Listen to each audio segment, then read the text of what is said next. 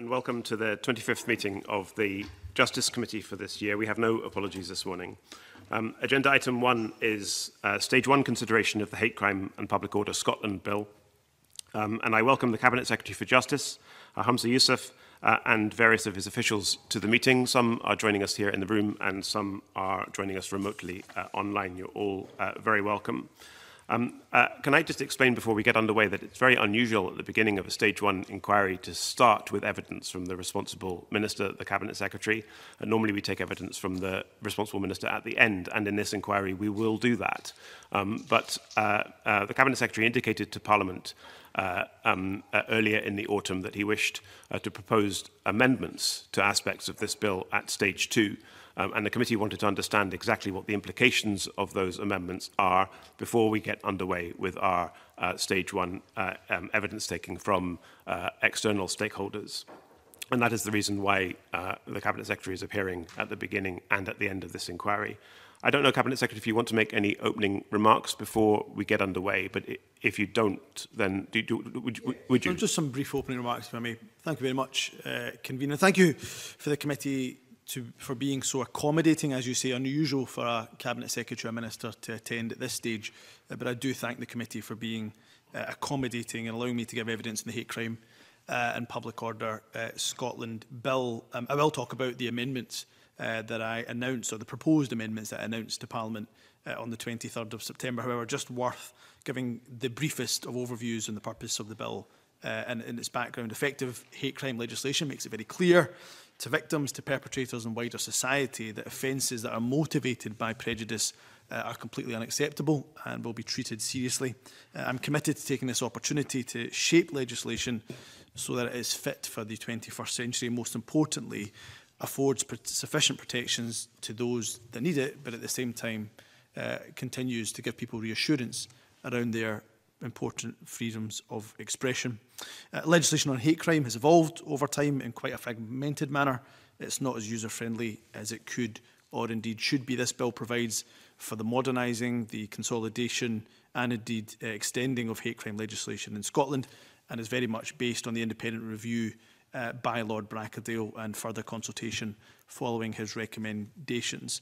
In short, the bill seeks to modernise and extend hate crime legislation by including age as an additional characteristic, creating new offences relating to stirring up of hatred that will apply in relation to each of its characteristics, updating the definition of transgender identity, including removing the term intersexuality and creating a separate category for variation in sex characteristics, and by including a power to enable characteristic of sex to be added to the list of characteristics at a later date, for example, if that is recommended by the working group in misogynistic harassment. In relation to that group that I've just mentioned, this will be established to consider how the justice system currently deals with misogyny.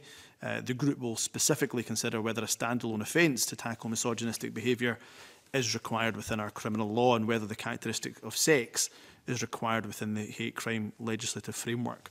The appointment of the working group's chair will reflect the expertise that these important issues demand and will ensure that gender equality, human rights and of course the law are given equal weighting.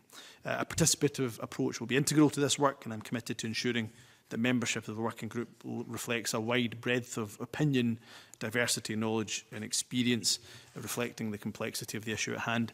Appointment arrangements for a chair are currently in train, and I will update Parliament on this and the group's terms of reference very shortly.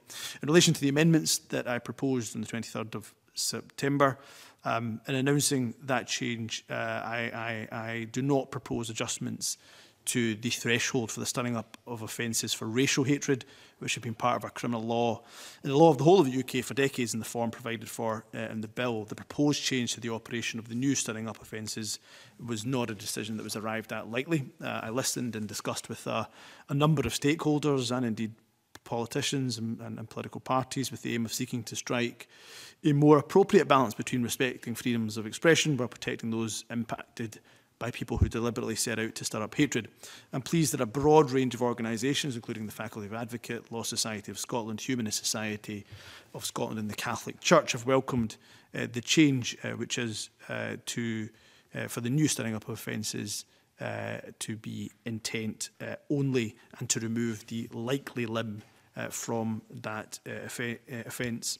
This change also affects consideration of other ancillary issues, such as the operation of the reasonable defence and indeed areas of the freedom of expression. These provisions were included in the bill in the context of offences that could be committed where hatred is likely to be stirred up. So I'll engage with Parliament and stakeholders as the bill undergoes the scrutiny process to consider whether it will benefit from further changes. And to conclude, Convener, I want to reassure members that I will seek common ground, consensus and where necessary compromise. Since the bill was introduced, I've met with over 50 organisations from a broad range of sectors to discuss its implications. It is, of course, for this Parliament and primarily for this committee to scrutinise the bill and decide exactly where the appropriate balance lies between effectively tackling hate crime to protect those targeted by its insidious effects, but while also protecting people's legitimate right to freedom of expression. I do believe the two are not mutually exclusive, so I'm happy to take questions. Convener. Thank you very much, Cabinet Secretary. I want to start just where you left off there with your understanding of how Parliament, how you think, as the responsible Minister for this bill, that Parliament should seek to legislate in an area touching on the fundamental human right and freedom of expression. And would you, I don't want to put words into your mouth, but would you agree or disagree with the proposition that rights such as freedom of speech should be interpreted and applied generously, and that restrictions to the exercise of those rights should be legislated for narrowly and only where shown to be necessary in the public interest? I agree broadly with the statement that you make, Convener. It's important to remember, and I know you're very aware of this, and I'm certain members of the committee are very aware of this, that any bill that we pass, of course, will look to be compatible with ECHR. The importance of a variety of ECH articles, but particularly, of course, the article around freedom of expression, that is vitally important. But I agree with your general premise. So that's why decisions taken on this are not taken lightly. And that's why the changes that I proposed on the 23rd of September, I think, get that balance just about right. So where there is reasonable doubt about whether the balance has been appropriately struck or inappropriately struck, not just with regard to this bill, but with regard to any bill that touches on fundamental human rights, such as free speech, what Parliament should do then is to err on the side of giving protection to the right rather than curtailing the right, because the right should be interpreted generously and the restriction on the right should be applied only where it is necessary. Remember also that people have the right, and I speak as somebody who has been often the target and the victim of hatred, be it racial or religious, that people have the right to live their life without having that prejudice, that hatred directed towards them. The criminal law must protect people from that hatred. I think most of us will agree, for all the disagreements that we have around this bill, most will agree with the principle that hate crime legislation is required. And therefore, in my opinion, you must balance rights. You must balance the right of people to have freedom of speech, but at the same time, we must balance that with the right for people who are often the targets of hatred to be protected from that hatred. As a society and as a Parliament, we have to get that balance right. I do not think the two are mutually exclusive.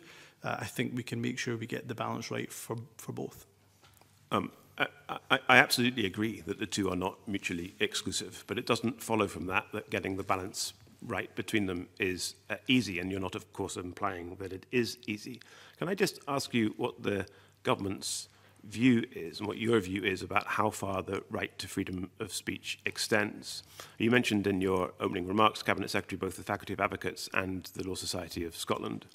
The Law Society of Scotland cites with approval in its evidence the well-known dictum from Lord Justice Sedley, that the right to freedom to speak only inoffensively is not worth having. And the Faculty of Advocates cites in its evidence the equally well-known dictum from Lord Roger, where he said that freedom of speech applies to information or ideas that offend, shock, and disturb. Do you accept that the right to freedom of speech in European human rights law extends to the right to offend? Yes. And that's why the bill, there's not a word in the bill that deals with offence. People should have the right to be offensive.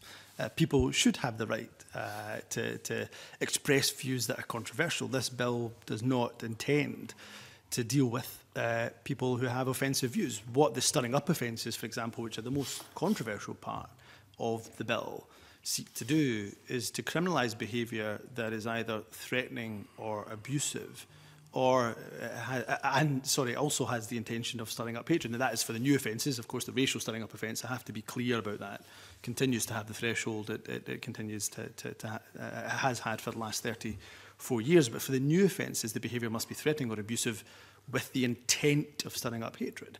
So that does not deal with offence. So what's also helpful to note is, since the announcement I made on the 23rd of September, the bodies that you quote have supported that change or proposed change. The Faculty of Advocates say the Scottish Government has listened to concerns over freedom of expression, which was voiced by many others, and proposes to amend the bill so that a crime will be committed only where the stirring up of hatred is intentional. The faculty welcomes that announcement. The Law Society says, we are pleased that the Cabinet Secretary is actively seeking common ground and compromise to ensure Scots law is fit for the 21st century, and there are sufficient protections for the most vulnerable to prejudice in our society. We welcome proposals to strengthen the bill in relation to the new stirring up offences to include the requirement of intention.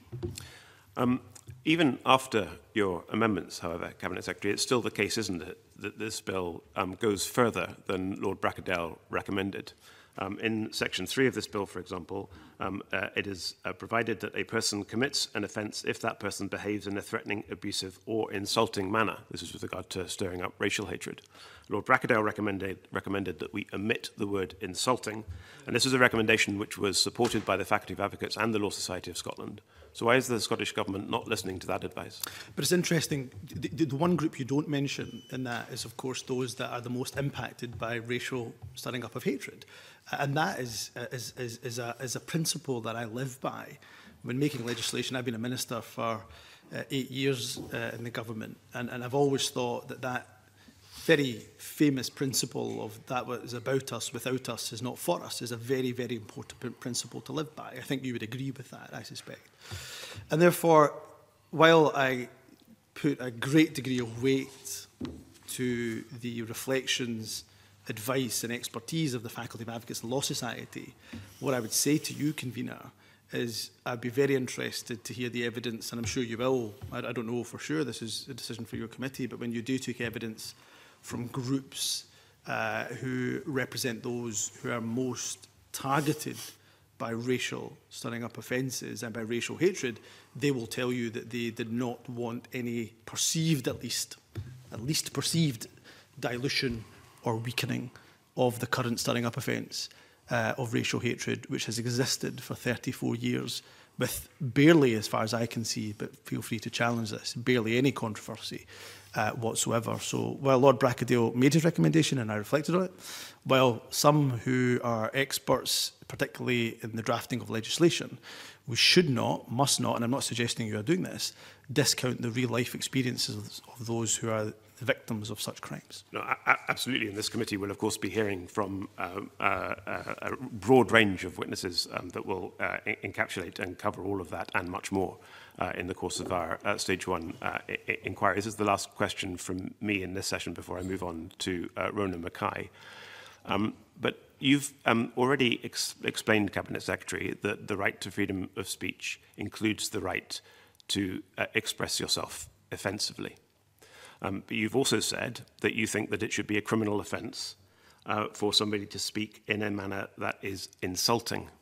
There isn't much of a difference, is there, between being offensive and being insulting? So can you explain to me what would be captured by the criminalisation in Section 3 of insulting speech that would not be captured if we took insulting out and made it a criminal offence only to speak in a threatening or abusive way? Because when we are considering the scope of the criminal law in this Parliament, we've got to be careful not to under-criminalise, and that's the point you're making. We want to make sure that all of the harms and wrongs that we want to capture by the criminal law are indeed captured by the words on the page. But we also want to guard against over-criminalisation and making sure that we are not inadvertently rendering criminal that which we think we ought to be free to do. So, can you give me an example of a wrong or a harm that is criminalised by that word insulting in section 3 that needs to be criminalised and that would not be criminalised if we made the threshold or the ingredients of the offence threatening and abusive behaviour. Again, you're only referring to the stirring up offence in relation to race. It's important to, again, just reiterate that none of the other thresholds include the word insulting. It is only included for the issue of race. And not only is it included in Scotland, in the English and Welsh legislation for the racial stirring up offence, that also includes insulting. In the Northern Irish offence, it includes insulting. For interest, for the Republic of Ireland offence, it also includes insulting. So this is not a new approach, it's an approach that's existed for 34 years with barely any controversy. Suppose in one sense I could flip the question round and say, where do you think that it would be acceptable for somebody to insult somebody due to their race and with the intent or likelihood of stirring up hatred, because that is the second part of the test, which is crucial, and that criminal sanction should not apply. So there may be, as you're implying, and Lord Brackadale, in fairness, in his recommendation, I suspect this is why he asked us to consider removing insulting, there may not be much difference in terms of somebody being abusive or indeed insulting. But I think there could be examples that if we thought about where somebody could be insulting to somebody racially in terms of racial stereotypes that are used. But remember, it also has to have the intent or the likelihood of stirring up hatred. If it does not, then it is not an offence under this legislation. Thank you. You talk about this offence having been on the statute book for 34 years, and of course that's true, but there are some really important differences between this offence in the Public Order Act, which is enforced now, and the version of this offence which appears on this bill. And a number of other members want to ask you questions about those differences. And Rona Mackay, I think, is in this area first. Rona. Thank you, Convener. Good morning, Cabinet Secretary. I was going to ask you to expand on the reasons for not including stirring up of racial hatred in the bill, but I think that's been covered. Could I ask you how you would respond to concerns that by not including it, it kind of provides a hierarchy of characteristics, in the sense that, if a hate crime involves race and another hate crime characteristic, it kind of sets it apart from that. Can I ask you to respond to that? Yeah, I think it's a very fair question. And I suspect it's something that we'll come back to and people will continue to ask. I know certainly it was an issue that, if my memory serves me correctly, the Law Society in particular were exercised about. So I think it is an issue that's certainly worthy of consideration and discussion.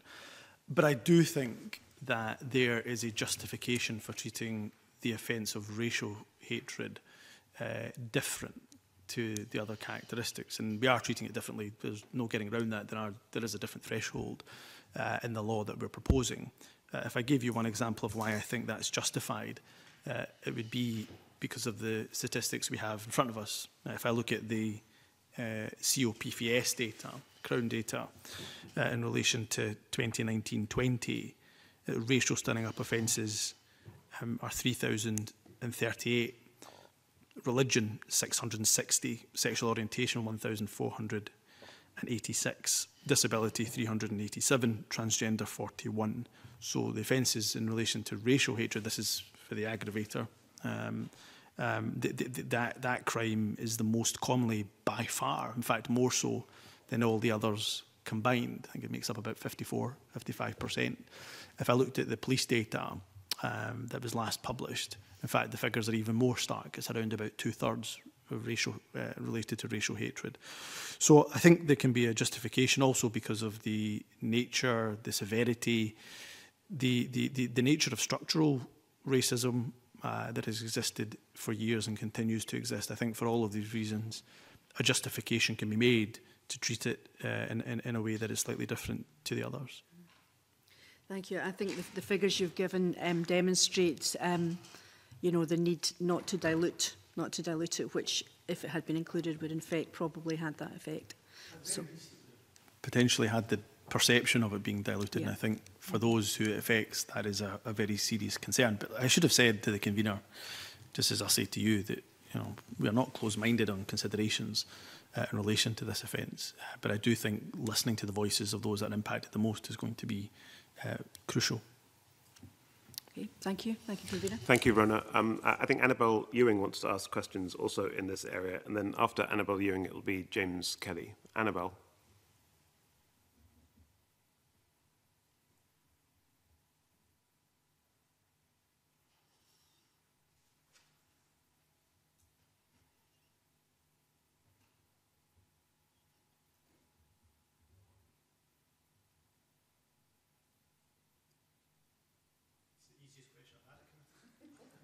Oh, she's just warming up. Can somebody advise me about whether we've lost Annabel or whether we haven't? Hi, I'm back. Okay, I thought something was going on. Yes, thank you. So, yes, good morning, Convener and Cabinet Secretary. I wanted to, in terms of the stirring up section, touch on the issue of defences and the defence of reasonable behaviour. The Cabinet Secretary will be aware that, in fact, there have been calls to see this fleshed out a bit in the body of the bill itself to further clarity. And I just wonder if the Cabinet Secretary could give his thoughts on that. Thank you for the question. I've thought long and hard about the reasonableness defence before the proposed changes that I made, and thinking even harder about it now that I've proposed these changes, because there are some compelling arguments around the reasonableness defence, for sure. I think one of the proponents of looking at a non-exhaustive list, for example, of factors that the judiciary should have regards to in relation to reasonable defence has been Dr Andrew Tickell, somebody I've got a great amount of time for, and I've spoken to recently about the bill on a couple of occasions. And for me, now that we've moved to intent only, I do struggle with the idea of a non-exhaustive list of factors.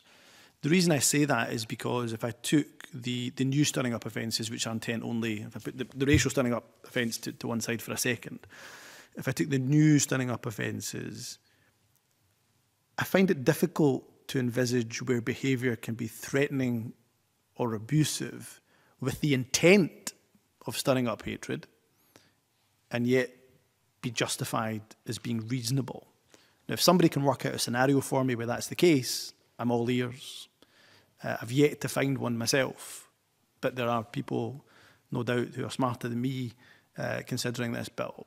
So I'd be interested to hear if there are examples of that. So in that regard, I'm still considering the reasonableness defence. I'm certainly all ears. I've got a lot of sympathy for those that think it's worth having, as I say, a non-exhaustive list. But as a mere point of practice or operation, I'm not sure that I could envisage behaviour that would be, as I say, threatening or abusive with the intent of stirring up hatred, but yet be reasonable. I thank the Cabinet Secretary for his answer. I mean, I am aware that the reasonableness test actually already exists without exhaustive or non-exhaustive definition in statute, but obviously we're looking at this particular bill. One other question at this point, if I may, Convener, concerns this broad area of defences and looks at the issue of the private dwelling house conversations. And of course, this has attracted, under the freedom of expression concerns, quite a number of comments. And I just wonder what further thought the Cabinet Secretary may give to this specific issue.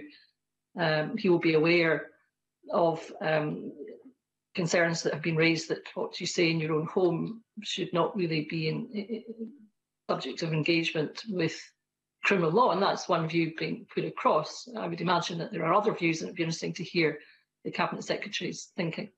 Yeah, as always, I caveat this by saying we'll listen to the evidence as it comes forward. I did meet with the Christian Institute, which are one of the organisations, I think, at the forefront of asking the government to consider a dwelling defence. And their argument is such that the dwelling defence exists in the 1986 Act, and therefore the removal would weaken protections, and somewhat goes to what the convener was talking about in terms of erring on the side of caution when it comes to freedom of speech. My concern with the dwelling defence is I suppose, in point of principle and policy, that again, if I looked at the new standing up offences that are being created, as a parliament, stroke even as a society, are we comfortable with giving a defence and law to somebody whose behaviour is threatening or abusive? And let's just give an example, which is intentionally stirring up hatred against Muslims. Are we saying that that is justified because it is in the home? Now, the reading of the dwelling defence is that, you know, so long as such behaviours are not heard by those outside of the dwelling, it doesn't say that the dwelling can't have X number of people inside that dwelling. But also actually the effect of threatening or abusive behaviour with the intent of stirring up hatred, the effect that that could have on other family members, children in particular, is pretty insidious. And are we saying that as a society we're comfortable with no criminal sanction being applied to people because that is being done in the confines of their dwelling, whereas if they stepped out into the street outside of their house, then that would be a criminal offence? I'm just not convinced as a point of policy or principle that it's one that I agree with, but I'll continue to keep an open mind. Thank you, Annabelle. Thank you, Cabinet Secretary. Thank you, Annabelle. Can I just ask a follow-up on that very issue, Cabinet Secretary? And this bill is called the Hate Crime and Public Order Bill, and it replicates aspects of offences that currently exist in the 1986 Act that you've just referred to, which is, of course, called the Public Order Act. How can you commit an offence against public order in private? Well, actually, when it comes to the public order element of it, largely that is referring to the abolition of the blasphemy law. But I'll take your question as read. That the point of stirring up offences, and the reason why I think we need these offences, is because their effect is, or could be, to motivate people to carry out acts of hatred, which include violence, assault, and so on, against members or groups of people who belong to particular communities.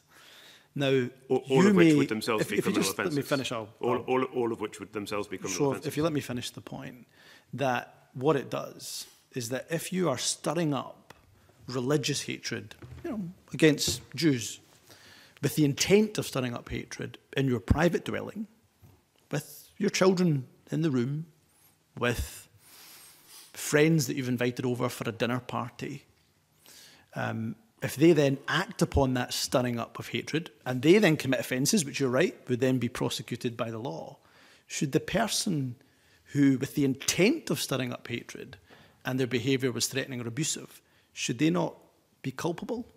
Should they not receive some sort of criminal sanction? Now, your answer to that may be no, because it was done in the private dwelling. My answer to that is I think the criminal law should be looking at that stirring up of hatred because it had the intent of stirring up hatred. Remember, that intent has to be proven beyond reasonable doubt. And if that is the case, if that was your intention to stir up hatred against Jews, to make sure that those that listened to your words went out and stirred up that hatred and committed offences against Jews, then I think that deserves criminal sanction. Liam Kerr wants to ask a supplementary before I bring James Kelly in. Liam. Thank you, Convener. Very briefly, good morning, Cabinet Secretary. I just want to follow up Annabelle's question about the reasonableness defence. I thought it was an interesting question and I listened carefully to your answer. The burden is on the accused to bring forward enough evidence to avail themselves of that defence. The Sheriff's Association and the Crown Office have said that there's a need for clarification on the extent of that burden. Now, notwithstanding your point about the introduction of intent, isn't that clarity still required to enable the defence to know what they're going to have to adduce? I think it's a reasonable point to make. It's why I'm not dismissing the idea of, as I say, a kind of non-exhaustive list of factors. Do we consider that maybe explanatory notes or something else? I think there's two things we have to consider. One, with the likely limb removed from the new stirring up offences, do we need that? Is that still required? And I think the question I would also ask is, do we are we aware of the potential unintended consequences? So if we move to stirring up offences that are intent only, and let's just say we give a list of factors that have to be given consideration of, and let's assume that one of them was, for example, journalistic expression, commonly asked about. What we wouldn't want to do is give the likes of, Tommy Robinson a defence by saying that he's a blogger who writes for the Patriot Times, and therefore, my reasonable defence is that I'm a journalist. Now, it wouldn't be as simple as that. Of course, it wouldn't be. You would look at contextual factors and so on and so forth. But I just think we have to make sure that now that the likely limb has been removed, then we have to consider whether or not a non-exhaustive list of factors that sheriffs predominantly should have regards to. We just ensure that if we're going to do that, then is it needed? And secondly, let's ensure it doesn't have any unintended consequences. But I think the point the MKR makes is a reasonable one that is worth consideration. Thank you. James Kelly, please.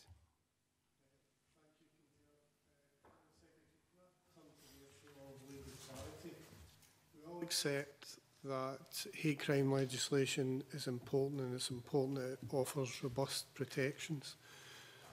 For that to work effectively, the end product with this legislation must be something that, whether you're a member of the public, a legal practitioner, or a member of the police force, you understand what the legislation means and what is an offence under the legislation. It's fair to say that the legislation as drafted isn't clear enough in regards to the categories that I've quoted. So, in terms of the amendments that you're bringing forward, how do you say that they address these issues of lack of legal clarity? So that, for example, if you take the Police Federation, they felt they would have been put in a position where if someone made a complaint about what they regarded as an offensive remark that was stirring up hatred, that they were being put in a position where they were having to make a judgment, and they didn't feel that the legislation as drafted was clear enough. So how do you feel your amendments address those concerns?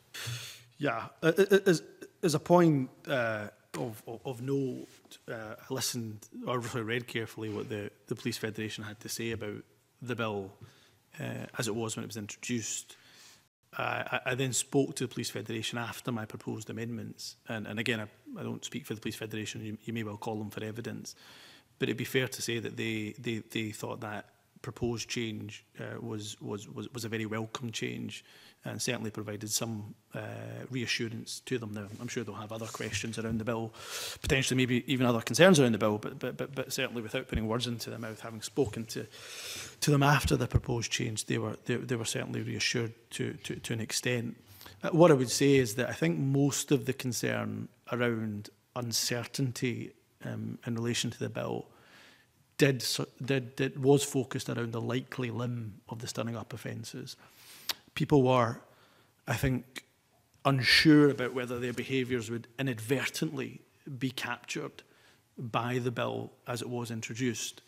And while I could give a multitude of reasons why I don't think that would have been the case, there was clearly a perception that that was the case. And also what I didn't want was any degree of self-censorship.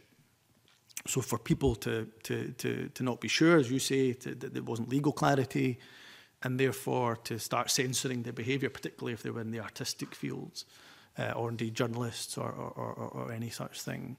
So that is why I thought the proposed change to remove to intent only would provide that clarity, because there is at the very least a triple lock in relation to those new offences. They have to be proven beyond reasonable doubt. The behaviour has to be threatening or abusive. And importantly, it has to have the intent behind it. The mens rea has to be intent. Now, if we maintain the reasonableness defence, you could potentially argue that there's a quadruple lock in that. And, if you wanted to include the freedom of expression clauses for certain stirring up offences, then you could even say there's a quintuple lock there as well. So I hope that would provide, removing the likely limb would hopefully, I would hope, give the most reassurance and most clarity to people who were concerned previously. Okay. Liam MacArthur, please. Thanks, Convener. Good morning, Cabinet Secretary. I wanted to maybe just return to some of the issues that the Convener was raising at the outset in relation to freedom of expression. You'll be aware of the concerns that have been expressed, and that actually some of the comparisons have been made between the protections under the law in England and Wales. You yourself have made comparisons between that and what's contained in the bill. And it does seem to be that the protections are more narrowly drawn and more generic in nature. So I would be interested to know whether or not you've looked at the protections as they apply under the English and Welsh law, and whether or not they can be applied through this bill. I think the other point to make is I note that the minutes of various meetings that you've had on this bill have now been published, including the discussion that you and I had with your officials, where I recall you referring to there being some potential legal difficulties in applying freedom of expression protections. And it maybe be helpful for the committee if you were to outline in a bit more detail what those difficulties are. So I think it's a really good question, or set of questions from Liam MacArthur. I think the way to look at this would be that, first and foremost, as I mentioned to the convener, we all know that our freedoms are protected under ECHR, so whatever is in the bill is supplementary to that. But I do think it's important, because I think people do look for additional reassurances when it comes to the freedom of expression, particularly on a bill of this nature. What I would say to Liam MacArthur is I'm very actively considering both the breadth and the depth of freedom of expression clauses. So what do I mean by that?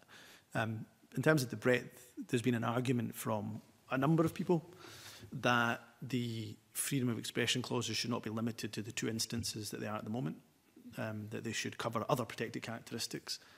I'm very open to that suggestion and looking at that suggestion.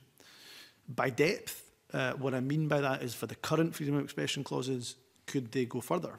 And I think he referenced in his question the legislation in England and Wales.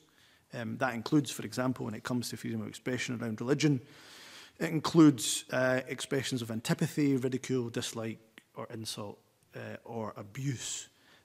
Again, I can confirm that's something I'm looking at, with perhaps the exception of abuse, because, as you know, the offences in Scotland are looking at threatening or abusive behaviour, whereas some of the stirring up offences in England are threatening only. So it wouldn't make sense to have freedom of expression to cover abuse if one of our thresholds is threatening or abusive behaviour. But with that exception, the antipathy, ridicule, dislike, or insult is certainly a phraseology that I'm happy to look at when it comes to the current freedom of expression clauses. In terms of legal difficulties, I don't want to stray into our legal advice that we take. So I'd make a very general point, which is that we have to be aware of some of the concerns that may be expressed. If we were to have a generic freedom of expression clause, would that be specific enough to give people the reassurances that they need or they require? So we're looking at all of those issues in the round. I would anticipate some further change around the freedom of expression clauses, probably coming at stage 2, be it from members or indeed possibly from the government, but it is an area under active consideration. Okay, I'll leave it there for time. Thanks. Thank you. Before we move on to other areas of the bill, and I know a lot of members want to ask about statutory aggravation and the hate crime characteristics, and we're coming to that.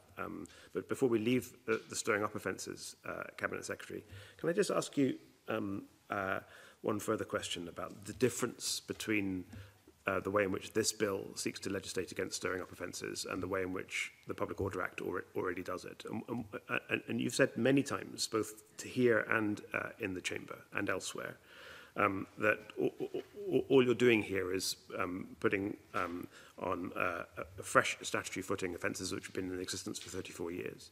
There's a critical difference, isn't there, between the way in which the stirring up offence is legislated for in Section 18 of the Public Order Act and the way in which you're proposing to do it in Section 3 of this bill, which is that the 1986 Act makes it plain that where someone does not intend to stir up racial hatred, they are not guilty of an offence if they were not aware that their behaviour might be threatening or abusive. And there is no equivalent to this provision in the bill. And as far as I recall, there's no reference to this omission in the policy memorandum accompanying the bill, although forgive me if I've got that wrong. So why do you not want to have an equivalent to that provision in this legislation? I'm more than happy to look at that, but again, it might come back to a question of whether or not that would be covered by a reasonableness defence. Would the defence be reasonable if somebody was to state that they did not know that they were committing their behaviour was threatening or abusive when it comes to the racial stirring up offence, where there still is a likely hood limb. So if we think there is a gap there in terms of how the offences translate from the 1986 Act, and there are differences, I've already touched on the dwelling defence and why I think that difference is justified, then let's look at that with an open mind. Thank you. I think James Kelly wants to ask a question about Section 4, which is on theatres and plays, and then we'll move on to other areas of the bill. Okay, thanks, Convener.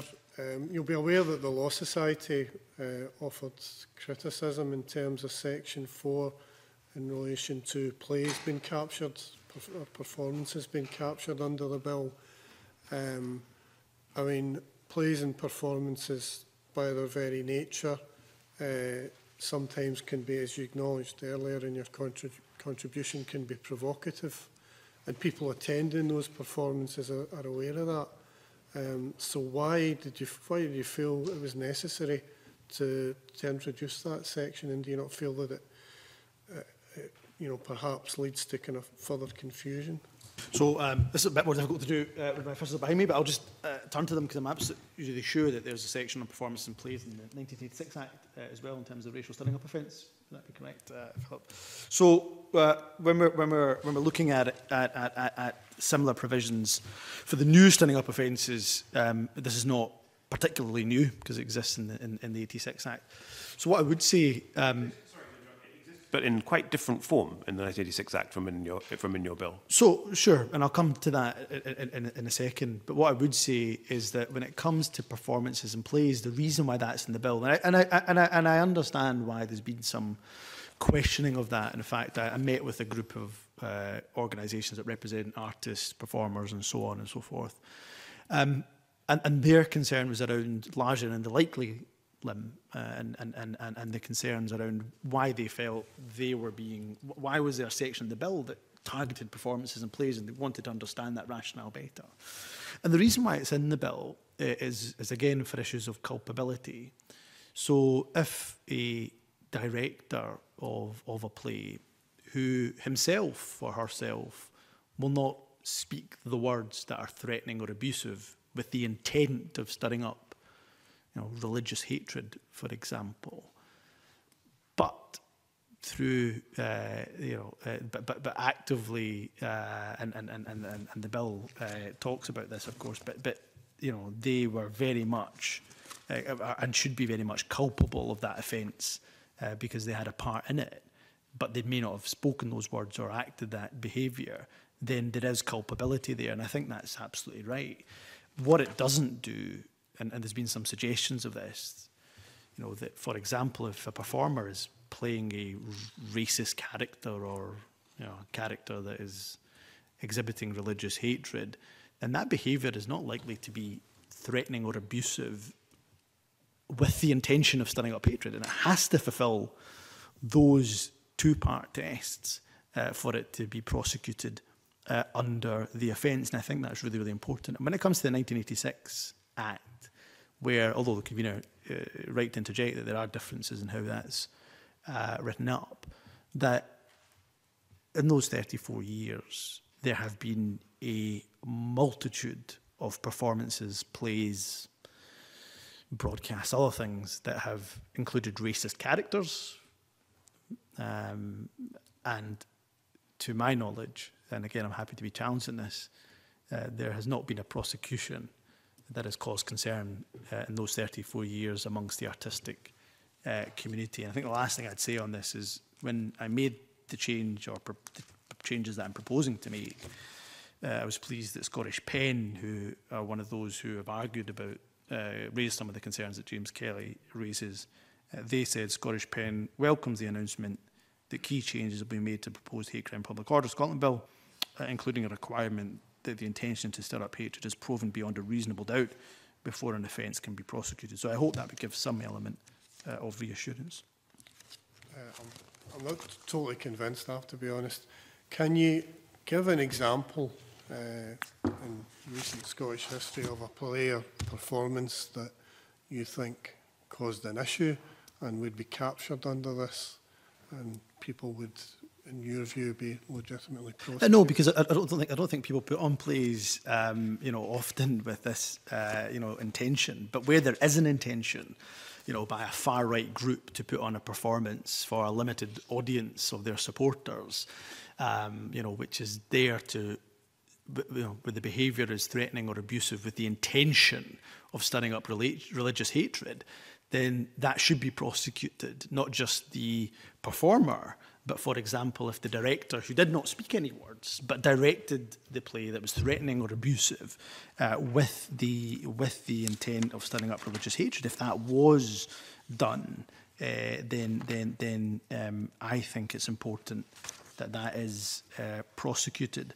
And it should say that when it comes to the commission of the offence, it has to involve the consent or connivance on the part of the person, or is attributable to the neglect of the part of such a person. Now, where I think there's a fairly strong argument from those in the performance sector is that second limb. Now the offences are intent only. Is there a need for it to be attributable to neglect? I'm happy to look at that again and see whether that is necessarily needed. But if a director, and I wonder if, flipping the question round, would James Kelly suggest that if a director, consented, connived to put on a play that was threatening or abusive with the intent, and remember that is the crucial part, with the intent to stir up hatred against those with a disability, is he suggesting that they should avoid culpability? My argument would be they should not avoid culpability. What I'm trying to understand is your motivation for introducing this section, and you've not been able to quote any specific examples in recent Scottish history where there's been a performance that would be covered under this and therefore requires this section to be included. But if there was, then should there not be the assurance and reassurance around the culpability of those that have been involved? My argument would be yes. And I think, again, what we're looking to do is the protections that exist for somebody like me because of my race, then they should also apply to people in relation to the other protected characteristics. I think this is an issue that will continue to play out, Convener. Thank you, James. I'm going to bring in John Finney in 1 second, but can I just ask the Cabinet Secretary? Cabinet Secretary, you've indicated that you're open-minded about the structure and wording of defences elsewhere in the bill. One of the key differences between Section 4 of this bill and the existing provision that covers performances in theatre, which is Section 20 of the Public Order Act, is that Section 20 of the Public Order Act contains a whole series of defences, none of which have made it into your bill. Are you open-minded to the bringing in of some defences with regard to the Section 4 offence, or is that something that you're not?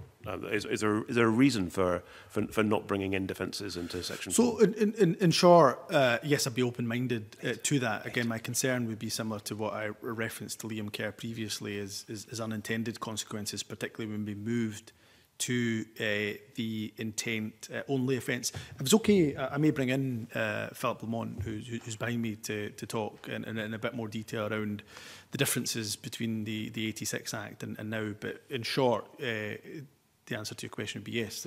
There's no close-mindedness here, even when I object to particular defences, the dwelling defence in relation to policy or principle. I'm still keeping an open mind to it. But Philip, I mean, before you bring in your official, and just to specify what I mean, in Section 20 of the Public Order Act, it's a defence that the person did not know and had no reason to suspect that the offending words or behaviour were threatening or abusive, that he or she did not know and had no reason to suspect that the circumstances in which the performance would be given would be such that racial hatred would be likely to be stirred up.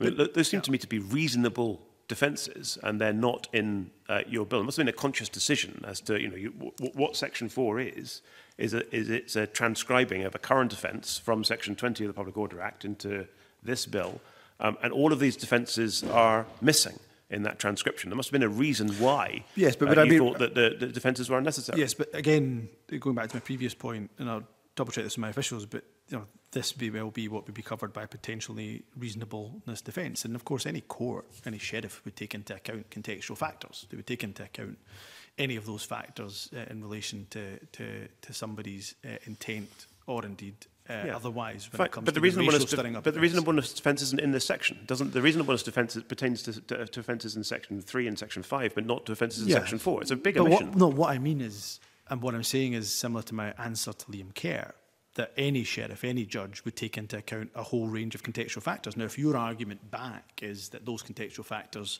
should be in the face of the bill as they were in the 1986 Act, that's something I'm saying to you I'm not close-minded to. But as a matter of point and principle, I think any sheriff, any judge would look at those contextual factors. But I don't know if Philip wants to add anything further to that. Not too much to add.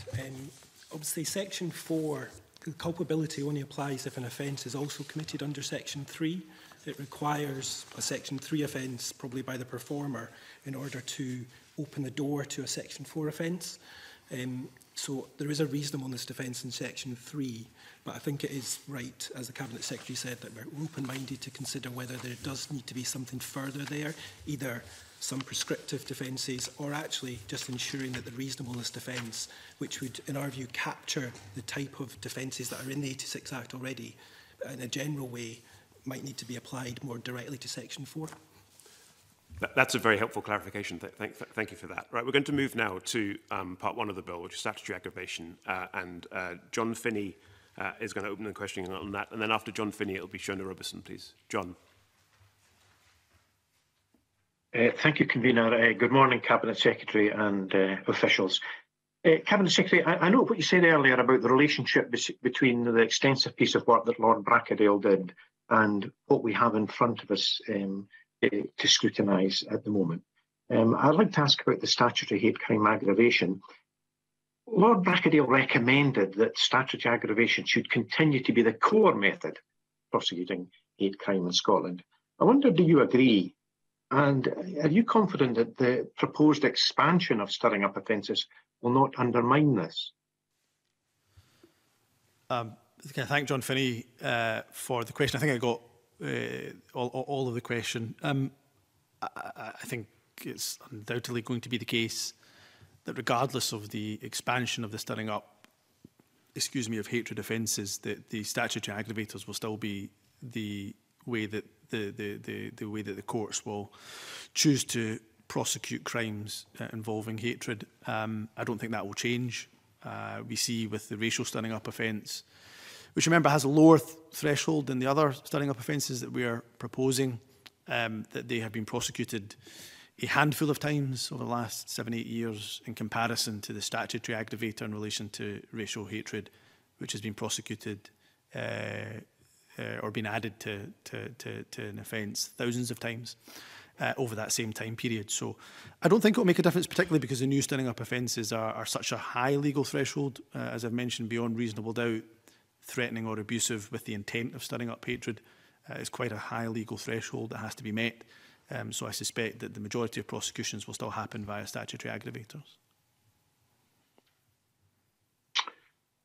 Okay, thank you for that, Cabinet Secretary. Can I move to another point there, and that is where an offence is proven to be aggravated by prejudice, the bill states that the court must make clear what difference the aggravation has made to the sentence imposed.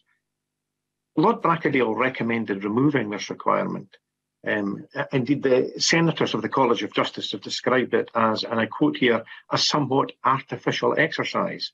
Now, it's self-evident transparency in sentences is clearly important, but this provision, do you think this provision really helps achieve that? So the reason why I suppose I disagreed with Lord Bracadale's recommendation was, again, going back to my earlier point, that it's important to engage with those who are themselves the victims of hate crime. And when we spoke to organisations that represent victims, not just racial equality groups, though they were also in support of the action the government was taking in this regard, but victims groups more broadly, then they felt it was very, very important for the victim's sake to know what any additionality to a sentence may well have been because of the statutory aggravator. And for them, for the victim involved, it meant it was quite an important factor. So having listened to the evidence from the victims' organisations, as well as various equality groups, that's why we didn't proceed with Lord Bracadale's recommendation. Can I ask if you feel that you're perhaps gilding things a little bit here? Because surely any judicial sentencing would have due regard to that if it's a factor that's being considered anyway, and that's perhaps why the senators of the College of Justice described it as an artificial exercise, a somewhat artificial exercise. That is an opinion, that is a perspective, but I think there's also, as I say, a victim's perspective, which we can't forget. And that victim's perspective is that they would want to know what any additionality to that sentence may well be. So I think it's a perspective, but it's one that I know has been challenged quite vociferously from victims, and I suspect as a committee you'll hear from a number of organisations that represent victims of various hate crime, and I'd be interested if you put a similar question to them, what their response is. Okay, thank you. Thank you, Convener. Thank you, John. Shona, do you have questions in this area as well? Yes, thanks, Convener. I want to come on to terminology, but just on the last question from John Finney, it would just, so I'm clear, is this really about more consistency and transparency in making clear in a judgment where aggravation has been a factor? Because at the moment, is it a bit inconsistent in terms of whether a judge clearly explains, which some obviously do, where there has been an aggravating factor that is sometimes explained in the judgment? Would this make it more consistent so that the victims can consistently have an explanation of what that has meant in terms of the sentencing? Is that part of the purpose? Well, I certainly hope it would have that effect. I do think at the moment, you know, I speak to a number of people who have been victims of crimes that have been aggravated by hatred, and you know, I'm one of those people, and you know, that case has gone to court, and they've often said that they would want that level of clarity and that level of consistency. So by you know, having it on the statute that the court must state on conviction that the offence is aggravated by prejudice, you know, record the conviction in a way that shows that the offence is aggravated, and take the aggravation into account in determining the appropriate sentence, and state where the sentence in respect of the offence is different, that which the court would have imposed if the offence was not aggravated. I think that provides a level of consistency, clarity that victims would want. Oh, okay, that's helpful, thank you. Just a question on terminology. I think you've previously expressed a willingness to reconsider the use of some of the terminology used in the bill, including the phrase evinces malice and ill will. What's your current thinking on this?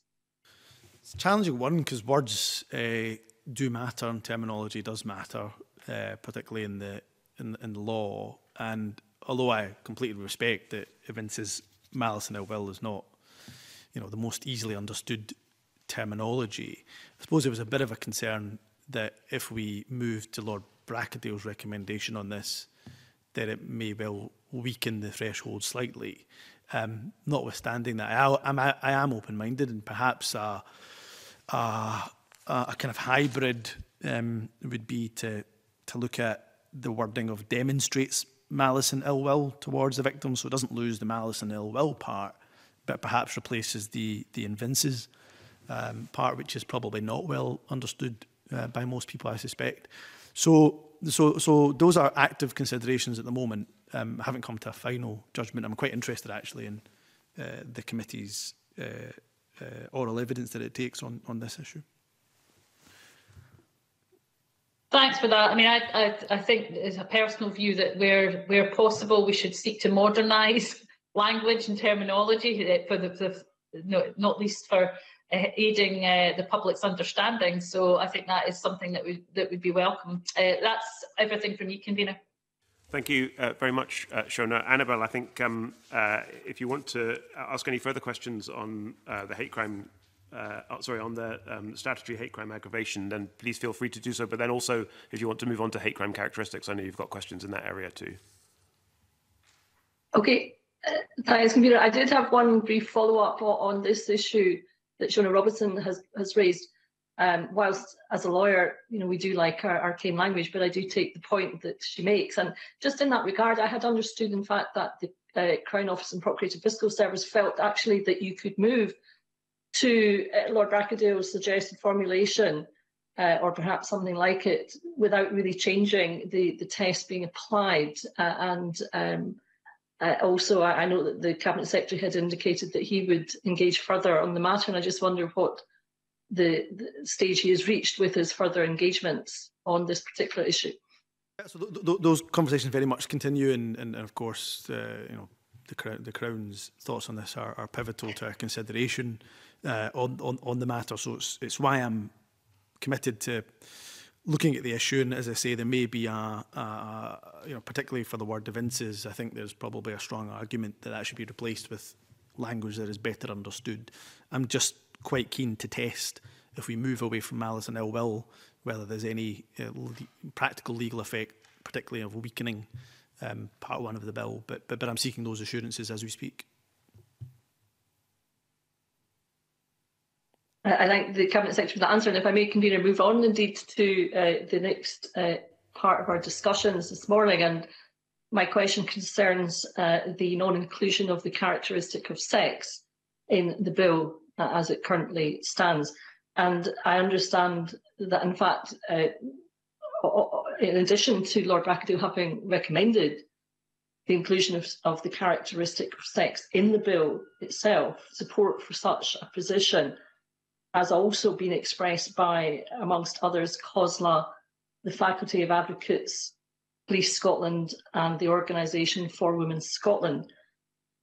And it would just be helpful, I think, if the Cabinet Secretary could just clarify the rationale for the approach that he has taken thus far on this matter, notwithstanding the clear views expressed by many others that this would not be the optimal approach. Thank you.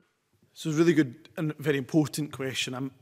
I'm sympathetic to listening to the arguments of this, and I have done so. I've engaged with a number of the groups that Annabelle, not all of them right enough, but a number of the groups that Annabelle Ewing mentions in the run-up to this introduction of the bill.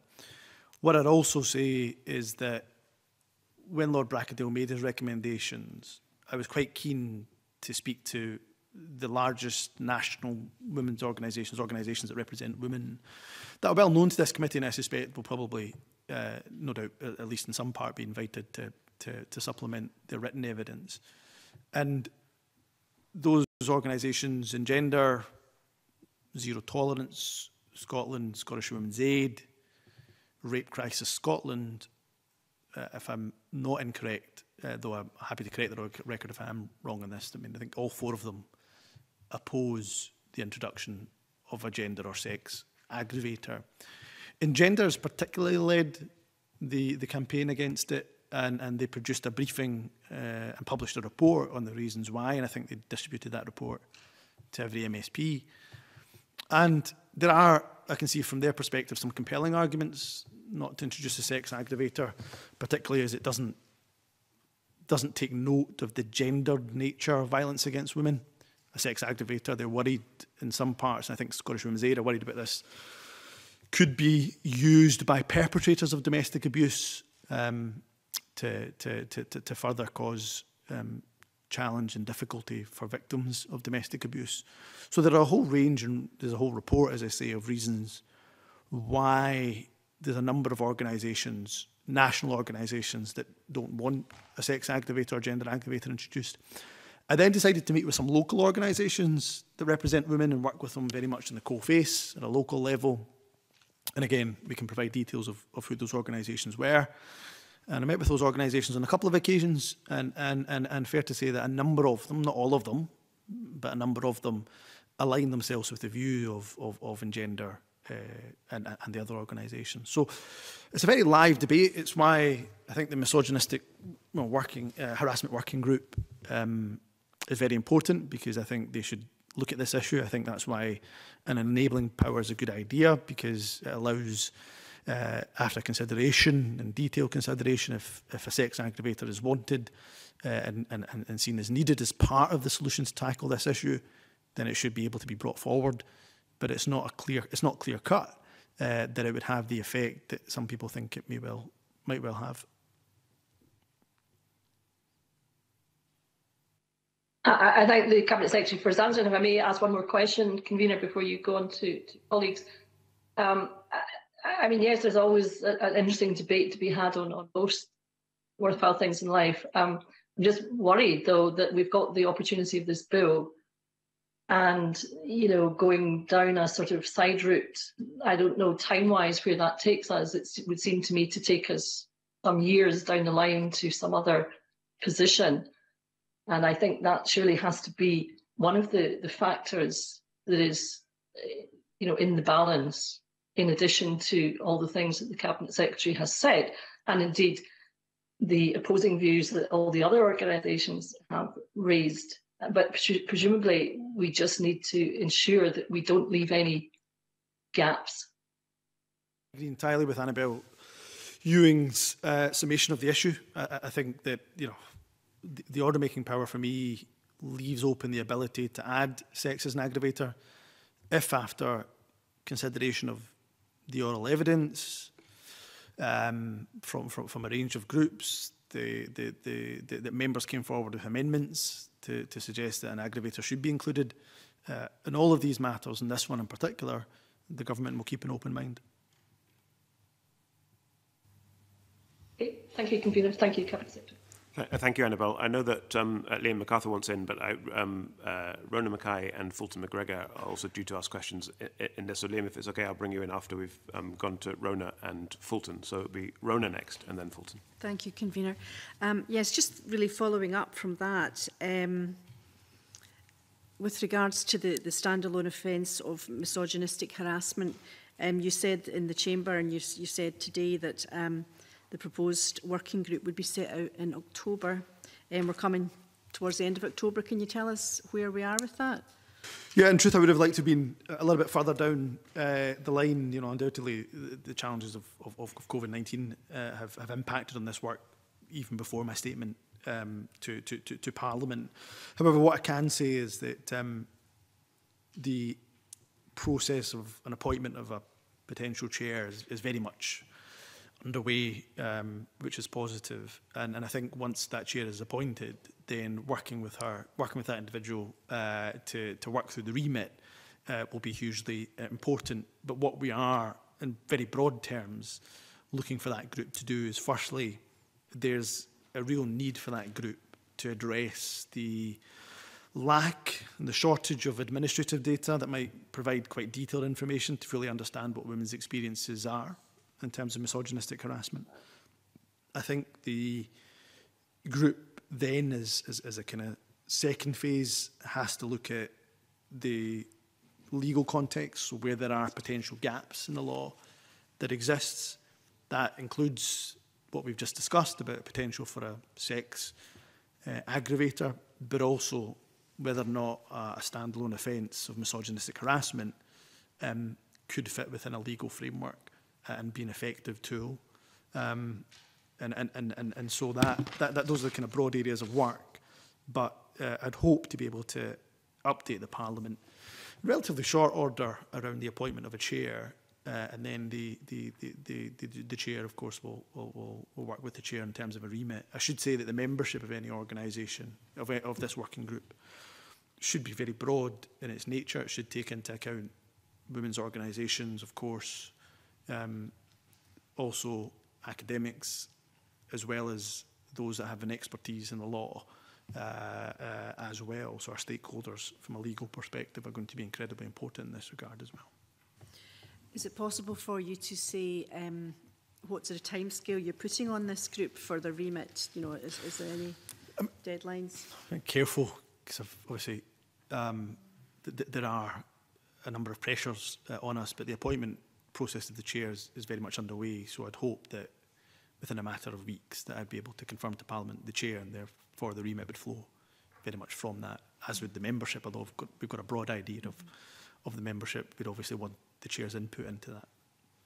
But in terms of the work that they're carrying out, you know, is there any kind of end date for when you come to conclusions? I think that would be really important to include the chair in that. I mean, I would want the chair and the members, because the work plan would be one of the very first things that group would have to look at. And I'd want the work plan to be dictated not by me in government, but by the chair and the members of that group. I think it's important that they are very comfortable with what we're asking them to do and the phases of work that they're doing. So I couldn't give you an exact timetable. That would be for the working group to come forward with. Thank you. Thanks, Convener.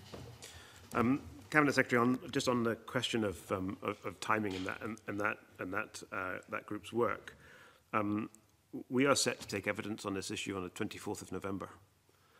Is there any prospect of the group reporting and finalising views before then? No, I mean, it would be unrealistic to suggest that they would, of all the work that I've just described there in terms of the lack of administrative data, consideration of the legal context, no, I wouldn't expect them to do that. I think the work would take some months to work through in terms of the standalone offence, but it's why also we've brought forward the order-making power, so that if this bill is passed, then at any time it would be possible for that sex aggravator to be added if that working group and indeed ultimately parliamentarians were convinced that it was needed, and that would be through an affirmative order. So it's more likely that this committee's evidence on this issue will feed into the work of the group than the other way around? Well, potentially, I'm certain that the group would have an interest in the committee's deliberations and the evidence sessions that it takes. Okay. Thank you, Bruno. Fulton McGregor also has questions in this area, Cabinet Secretary, so we'll turn to him next. Fulton McGregor, please.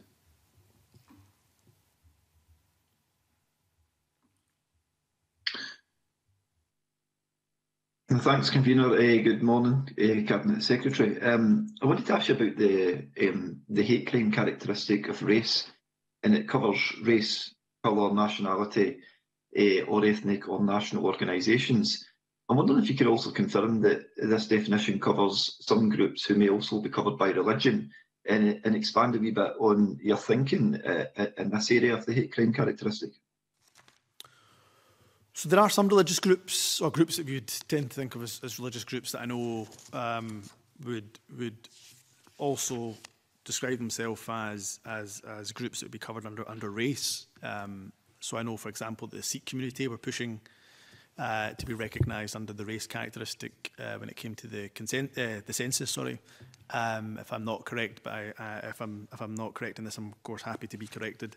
I think that issue also applies to the Jewish community, who I think under the current rules and the consensus are also categorised as a race, and they have their reasons absolutely for that. I think when it comes to statutory aggravators, it's obviously for the court to decide what aggravator applies in what particular circumstance, and it wouldn't be for me, but I would see no reason why those groups would have any concern that the aggravator as it currently is drafted would not include them, or the possibility to include them, but it would ultimately be for the courts to determine that. Thanks very much, Cabinet Secretary, for that clarification. And moving on a wee bit from your answer there, we've had some suggestions, as you'll be aware, to the proposed hate crime characteristics, including to cover gypsy travellers, asylum seekers and refugees. Are you able to expand on your views on this, and to what extent might they already be covered in the characteristic of race? I think for a number of other groups, there was a feeling from Lord Brackadale that they would be covered under the current definition of race if there was particular groups that had a concern around that. And I know there's been some that have been expressed by those from the Gypsy traveller community in regards to whether they would be covered. But it was certainly Lord Brackadale's view that they would be. But it is an issue that we're reflecting on further. But I do think those groups would be covered by what is a fairly broad definition of race. Okay, thanks for that. Can you not put any further questions as such? But I just wanted to put on the record my thanks to the Cabinet Secretary for his intention to attend the cross-party group on racial equality that I chair, and it's this Thursday. And the topic is, of course, the hate crime legislation. And the Cabinet Secretary did mention earlier the importance of speaking to various stakeholders and those impacted by hate crime. And I know that the members of the group, it's a large membership, are very eager to speak to the Cabinet Secretary on these very issues and how they've been impacted. So again, I thought it important to place on the record my thanks for him taking the time to do that. Thanks. Thank you, Fulton. Always welcome a plug for a forthcoming meeting of a cross-party group, especially on an issue as important as this. I think Liam MacArthur wanted to come in on this area before we move on. Yeah, thanks, Convener. Just returning to the subject yourself and others, Annabel Ewing were referring to in relation to the sex aggravator with the misogynistic harassment working group. I mean, I think we all understood and I think welcomed the establishment of that group. I think the concern is that with the passing of time, it's leaving us in an incredibly difficult position. And I think, as the convener alluded to, there's a risk almost that the process is reversed, with us feeding into the group rather than the group feeding into our deliberations. And the concern, albeit that the order-making power is there, is that we find ourselves in a position that even under an affirmative instrument procedure, this Parliament is going to have inadequate time and potential to scrutinise what will be probably a very sensitive, detailed bit of legislation. Is that a concern that the government's taking as seriously as I believe it absolutely should be? I completely would reflect on those concerns, and I understand those concerns that Liam MacArthur articulates. What I would say to you is that, you know, with the establishment of the working group, you would have a working group that I think we would all agree, once you see hopefully the chair and the membership of that group, real expertise in issues that affect women, and issues of the law and the legal landscape. And what that group will do, you know, if you came to a future consideration, so let's say the bill is passed with the proposed amendments that I suggest, what you would then have is the order-making power, as you say, under affirmative SSI. Now, when you were considering that, you wouldn't be considering that affirmative SSI blind. You'd be considering that with the weight of the evidence submitted by the misogynistic harassment working group, and their views on whether or not such an order-making power should or should not be made. So, you know, I'd hope that you would have that weighty consideration whenever that may be, and I respect what you say. It, you know, could be the fact that you're feeding into some of their considerations. But, you know, I take the point on board, but I do think it's why an order-making power is important. Now, of course, there's nothing stopping a member coming at stage 2 to bring forward an amendment, not to have an order-making power, but to actually have a sex aggravator. Now, if that is something a member wished to do after consideration of the oral evidence from women's organisations, then they're free to do that, and the government will give that consideration. I am not on this issue, as with other issues I've said, close-minded to consideration. But I think the problem is, and I don't dispute for a second, without knowing who it is that is likely to chair and be a member of the working group, that you will have a broad base of very relevant expertise in this area. And obviously, that is of some reassurance. But ultimately, it is for this committee and this Parliament to be taking forward legislative proposals and scrutinising them. And it does rather feel as if we're being left in a position where our ability to do that is somewhat compromised by the process we're now locked into. And we'll see what happens in terms of the evidence, but I think it's important to put on record certainly a concern that I have, and I suspect other members will share it to a greater or lesser extent. I'm happy to reflect on that concern.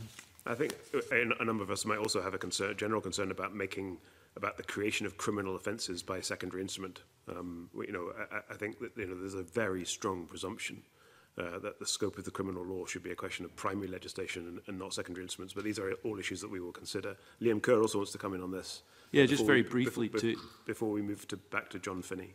Pick up on exactly that point. And just some, I find this a particularly interesting area, as I know the Cabinet Secretary does. And just going back, Rona Mackay asked much earlier on about stirring up, potentially creating a hierarchy of characteristics. And it might be argued that that's what this Part 1 would do around sex. By omitting a sex aggravator, you almost establish a hierarchy of characteristics that enjoy legal protections and those that do not. And so the question is really, do you see that is a risk that could happen? And what's your view on the Faculty of Advocates' suggestion that MSPs, rather than a working group, are more appropriate to be looking at this area? So there's obviously nothing stopping MSPs from looking at this area in detail. If Justice Committee wanted to, or individual MSPs wanted to do that, then of course they could do that and bring forward, or urge the government to bring forward an order bring forward the affirmative SSI to create a sex aggravator. There's nothing stopping members from doing that, or we can think about ways in which MSPs may be able to participate or indeed take evidence from the likes of the misogynistic working harassment group. In terms of the addition of an aggravator and the perception of a hierarchy, is something I'm very, very interested in the sense that, I can understand why the omission of a sex aggravator in the list of characteristics could be concerning to a number of women, and I've heard that expressed since the introduction of the bill. It's why I think that the oral evidence that this committee will take, as well as the various publications that have been made by the likes of Engender Scotland and others, are so important, because they go into a level of nuance and detail that I think a number of us would find interesting, particularly in relation to remembering that a sex aggravator would, for all intents and purposes, apply to both men and women. And therefore there's a concern that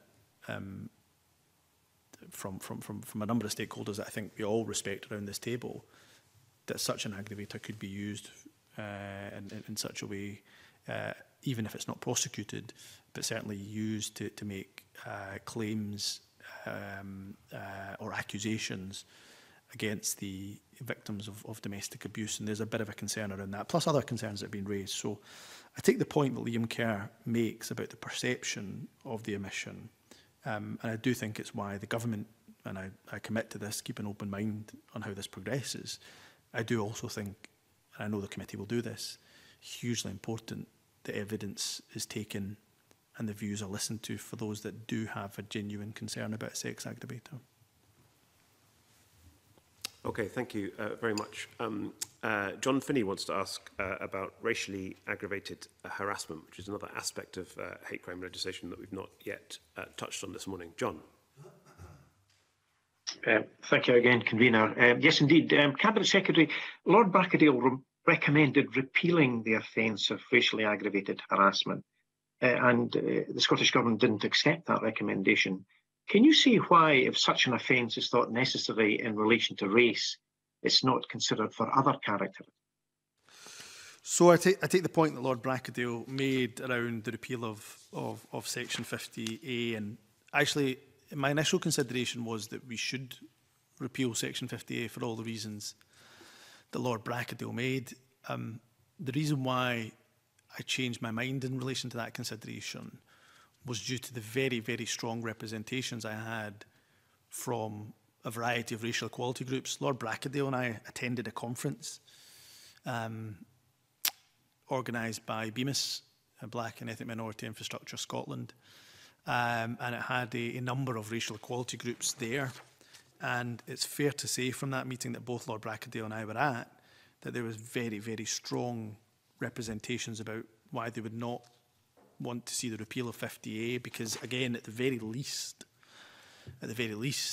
they saw it as a weakening of the current protections that they have for racial minorities in particular. I suppose it just goes back to my earlier point to Rona Mackay in the evidence session, that there is, I think, a justification looking at the data, the numbers of those that are affected by racial hatred crimes, that there is a justification for treating racial hatred in a slightly different way to the other protected characteristics. But it's a debate that will be very live as the consideration of this bill continues, one which I'll keep a close ear and eye on. I wonder if you would feel that, given that this is consolidating legislation, indeed tidying up, that there was not an opportunity to address the concerns that BEMIS and others have, which obviously I would share. I wouldn't want any dilution, but does it not leave it looking a bit cluttered? I didn't get the last part of what you said, sorry? Would it not? Sorry. I wondered if not repealing the offence of racially aggravated harassment leaves the legislation looking a bit cluttered and confused, given that there isn't that concern. Yeah. So I think it's an argument that could be made. You know, as you rightly say, this bill is one that is looking to consolidate. Hate crime is quite fragmented in terms of legal landscape at the moment. There could be an argument that's made that says, you know, keeping and retaining Section 50A, you know, that in some regards, you know, shows that there's still some element of fragmentation. So I think there's an argument to be made. I think the counter argument is the one that I've just mentioned, that racial equality groups, those most affected by racial hatred, and those that represent people who are most affected by racial hatred, would make the argument that that does not outweigh their concerns, which are that there could be a weakening of protection for them. But I'm sorry, I'm struggling a bit here, Cabinet Secretary. Why not reflect these concerns in this brand new legislation that was going to be all-encompassing? So we could look to potentially do that, and I'd be interested to explore ways that we could somehow, you know, supplement 50A into the legislation or subsume it into the legislation. It's an argument that I suppose we could look at, but at the moment, as I say, the argument from a number of the racial equality groups is to leave Section 50A as it is. If the argument, as I say, is to subsume that within the hate crime legislation, then let me take that away and give that further consideration. Okay, thank you very much. Thank you, Convener. Thank you, John. And John's line of questioning, Cabinet Secretary, puts, in my mind, a slightly different but related question, which is that this isn't just consolidating legislation, is it? This is legislation which very significantly extends the scope of the criminal law in Scotland. And the extension of the scope of criminal law in Scotland can be seen by contrasting 50A with some of the provisions in the bill that we've already talked about in some depth this morning. So the offence in Section 50A, the offence of racially aggravated harassment, can be prosecuted if the person alleged to have committed it acts in a manner which is racially aggravated and causes or is intended to cause a person alarm or distress. And that sort of language, fear, alarm or distress, is a common feature of public order legislation and has been for decades. And yet it is another one of those common features of public order legislation in the present and in the past, which is to be omitted from this legislation here. So can I put it as a question? Do you accept that, you know, of course there is an element of consolidation about this bill, but this bill does much, much more than merely consolidating existing offences. It also extends the scope of the criminal law so that, for example, it will criminalise threatening and abusive behaviour where there is no evidence of either fear or alarm or distress actually being caused. Now, I'm not saying that it is inappropriate to criminalise that behaviour. I'm just asking you whether you accept that that is what the bill is seeking to do. And that is not a consolidation of existing offences, that's a significant extension of the scope of criminal law in Scotland. So the way I would look at it is that it extends the protections that are afforded to some members of society from being the victims of hatred to those other groups in society that are often the victims of hatred too. So as I've often said, I think in the Chamber, and maybe I've repeated already today, that I'm afforded certain protections because of my race, as are you, because of your race. But those protections are not afforded to people who are the victims of hatred because of their, or stirring up of hatred because of their religion, and indeed all the other characteristics that we know that the bill proposes. So I would look at it as the extension of protections as opposed to the way that you've characterised it. And what I'd also say, although you mention threatening, and I think you may say threatening and abusive, but threatening or abusive, and no, trust me, I know that one for good reason, but also it is tied into intent. It's not just about threatening or abusive behaviour. You have to also be able to demonstrate beyond reasonable doubt that intent was there. So it's not criminalising. There was already a 2010 offence of threatening or abusive behaviour, and we can discuss that if you wish. This is about also ensuring that there is intent behind the stirring up of offences.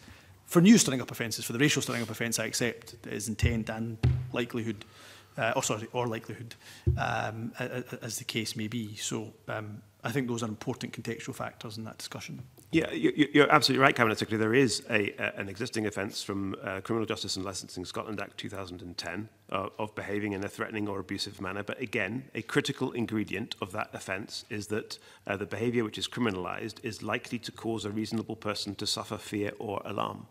And that is an element of the offences which are there on the statute book now, but which are not in the bill that is in front of us today.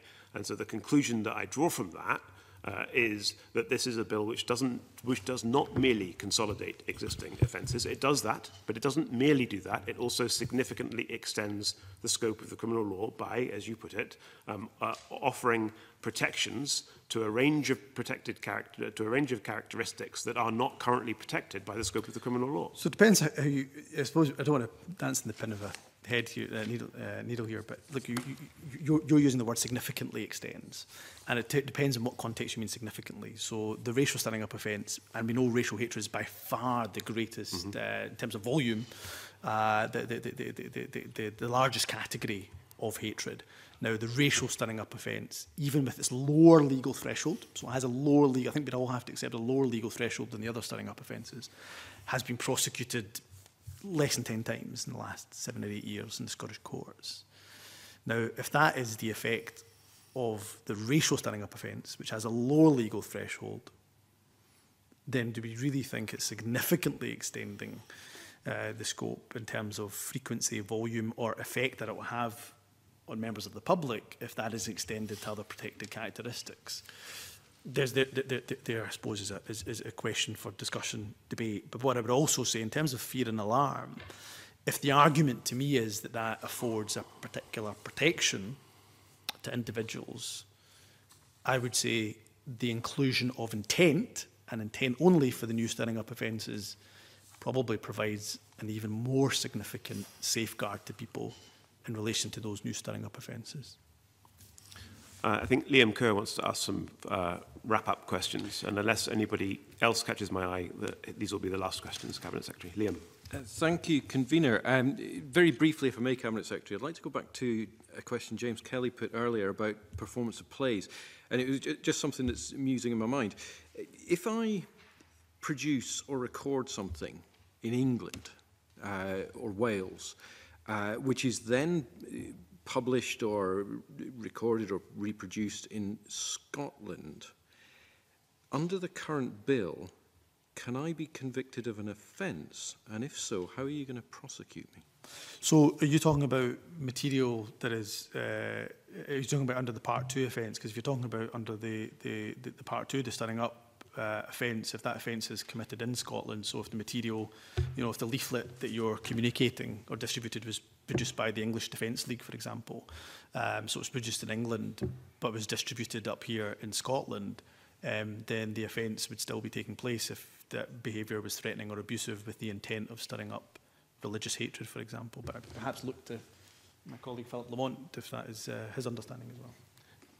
Well, I mean, it'll all depend on the facts and circumstances, but it's possible there might be offences committed in both jurisdictions, and then the prosecution authorities would need to speak to each other. But it will depend exactly on the exact facts and circumstances of the behaviour that gives rise to the offence. Well, quite clearly, but in relation to James Kelly's question earlier on around plays, presumably I could stage a play in England, or I could write a play in England, which is then staged in Scotland. It doesn't constitute any form of hate crime in England, but would constitute a hate crime in Scotland. Would I then be prosecuted? And if so, how, if I never set foot in the jurisdiction? So, again, I'll let Philip come in this, but the law talks about whether it was done with your consent or your connivance. There is also an element of neglect in there, but I'm happy to look at that again. So if it was done and it can be proven that it was done as the director with your consent, then there may well be a matter that the courts, the prosecuting authorities would want to look at. Just on that then, 'cause it's just something that I've been musing on since James raised it. Perhaps we could speak more on this another time. But I wonder, has there been any conversation between the jurisdictions about the interaction between the differing, or what would be the differing legal systems, but how they would interplay? Well, I mean, this is an issue that Police Scotland deal with on a more than regular basis, as you'd imagine, kind of cross-border crime, and where law may be different in our jurisdiction, our separate legal system, and how law may be different in England and Wales. I haven't had a particular discussion with my, UK government counterparts on this. In particular, I've been dealing with a variety of other issues, but not on this issue, because it is very much an issue for the Scottish legal system to deal with. But again, I don't know if officials have anything to update about conversations they may have had with UK government officials. But dealing with differences in law between England and Scotland is not something that's uncommon for Police Scotland to investigate. In England and Wales, they have stirring up hatred offences for 3 characteristics, but only 1 in Scotland. So therefore, the scenario that you are putting forward is true, but it already is the case and has been since stirring up religious hatred and stirring up hatred on the basis of sexual orientation was brought in England and Wales in the 2000s. Yes, I understand that. I was just curious as to whether there'd been conversations about an interplay between a new bill and what's in place elsewhere. However, I'll move on. Cabinet Secretary, I want to ask you specifically, as I'm sure you're expecting, about the financial memorandum. I've seen several examples, I think probably all have, since coming in here, of financial memorandums of bills which, no doubt inadvertently, perhaps haven't accounted for all the costs. Now, you will have seen reports today that the SCTS didn't see the final draft of the hate crime bill and the financial memorandum until they were published. And they say they were disappointed that it was not provided with sufficient opportunity to fully contribute. Can you tell me why was that? And were there any other groups who perhaps should have been, in hindsight, consulted and had input on the financial memorandum, but perhaps did not? Well, I appreciate Liam Kerr asking the question. I think it's a very reasonable question to ask in the back of the letter. What I would do is point to a few things. One, I would slightly disagree with the premise that there hasn't been consultation with the Scottish Courts and Tribunal Service. There was a fair degree of consultation with the Scottish Courts and Tribunal Service, and they would have seen the intention the government had around the bill way in advance of us even necessarily drafting legislation, because of the consultations by Lord Bracadale, or the review by Lord Bracadale, the consultation by the government, but also through official engagement. So although they may not have seen the absolute final product with the I's dotted and the T's crossed, and it would be right that we would introduce that to Parliament, and Parliament would see that first, they would have been very well aware of what the bill was proposing to do. On the receipt of that letter, and I have to say, I was surprised at the nature of that letter when it was received in the summertime. But on the receipt of that letter and the concerns raised in it, my officials made sure that they picked up the phone immediately to the Scottish Courts and Tribunal Service. I speak to them every couple of weeks. We're working through any concerns that they have around the implementation, but it's fair to say that their view, and of course I suspect you'll no doubt question the Scottish Courts Tribunal Service during their evidence sessions, that they would hopefully be able to be in a position to confirm that good progress has been made in that regard. Just on that, so the letter came in June, and at that time the SCTS were saying, look, if the costs are significant, if they assess this and the costs they discover are significant, we are of the view that these could not be met from current budgets. So when you say that there were these meetings around that time to address these concerns, what were the conclusions of that? I mean, what Sure. if the bill is brought in and the SCTS cannot meet the costs from current budgets? So a couple of things to say. I think from our further conversation since June, it's hopefully acted as a reassurance to the Scottish Courts Tribunal Service that perhaps the way that they were interpreting the bill and the additional costs that they think it might have required, will hopefully we've been able to mitigate some of those concerns. But again, the committee would be free to, of course, question the Scottish Courts Tribunal Service about that.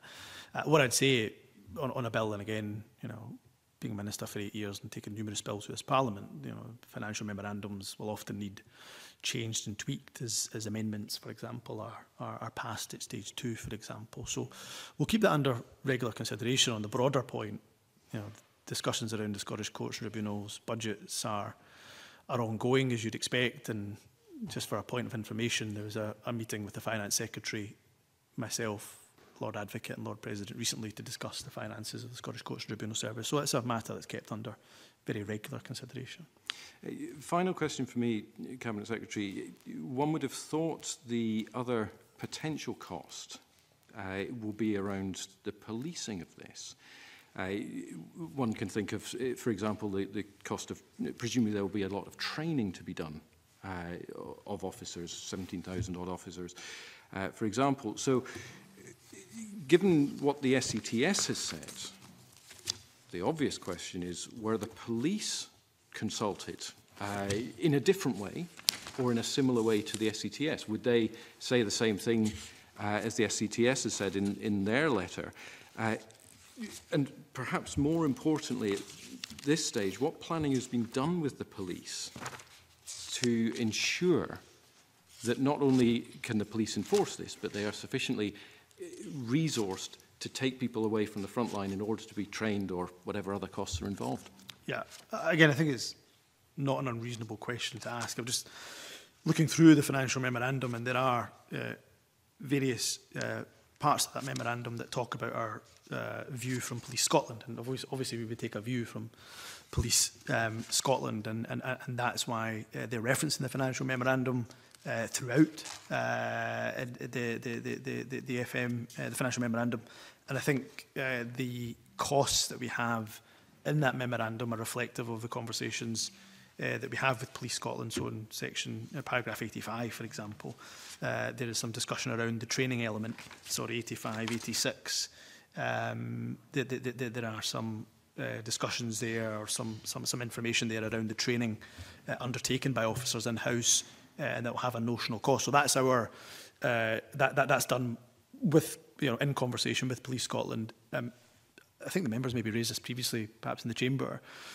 Other policing stakeholders, for example, like the Police Federation, would have a different view. They'll say, well, actually, there's more training required, and, you know, the government needs to consider X, Y, Z. Now, in my recent conversation with the Police Federation on the bill, and I'm hopefully not putting words in their mouth, and they can very much speak for themselves, but moving to intent only stirring up offences, I think, gave them some degree of reassurance around the training element. Now, I think they'll still continue to push on that, but our conversations, of course, will continue. But long and short, yes, conversations with police have taken place. That's why they're referenced in the financial memorandum. And of course, they'll continue. What their views are on the bill and the financial memorandum, I'll leave for you to question Police Scotland, no doubt, again, if they're in front of this committee, for their kind of more expansive thoughts on the bill more generally. Cabinet Secretary, thank you very much for your time this morning. We've kept you here for a long time, but that's a reflection, I think, of the importance of the bill that you've put in front of Parliament and the seriousness with which we take it and will continue to take it during our inquiry. We look forward to taking a whole range of evidence now from stakeholders, and then we'll have you back at the end of our Stage 1 inquiry before we publish our report. But thank you very much for your time this morning. We'll suspend for 5 minutes to allow for changeover of witnesses, and we'll reconvene at 11:50.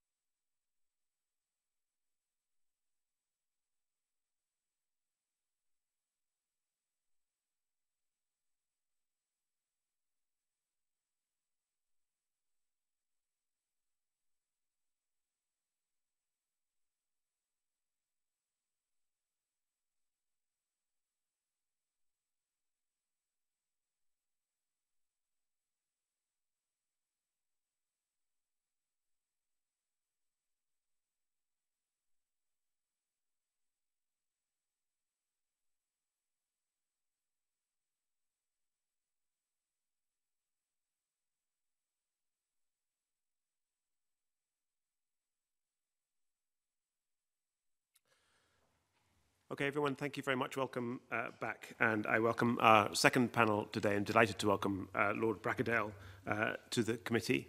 Lord Brackadale, I understand you want to make a few opening remarks before we ask you some questions. Yes, thank you, Convener. And I welcome this opportunity to meet the committee.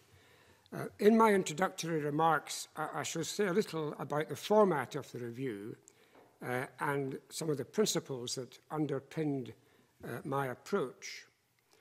In 2017, Ms. Ewing asked me to conduct the review, which I completed in 2018.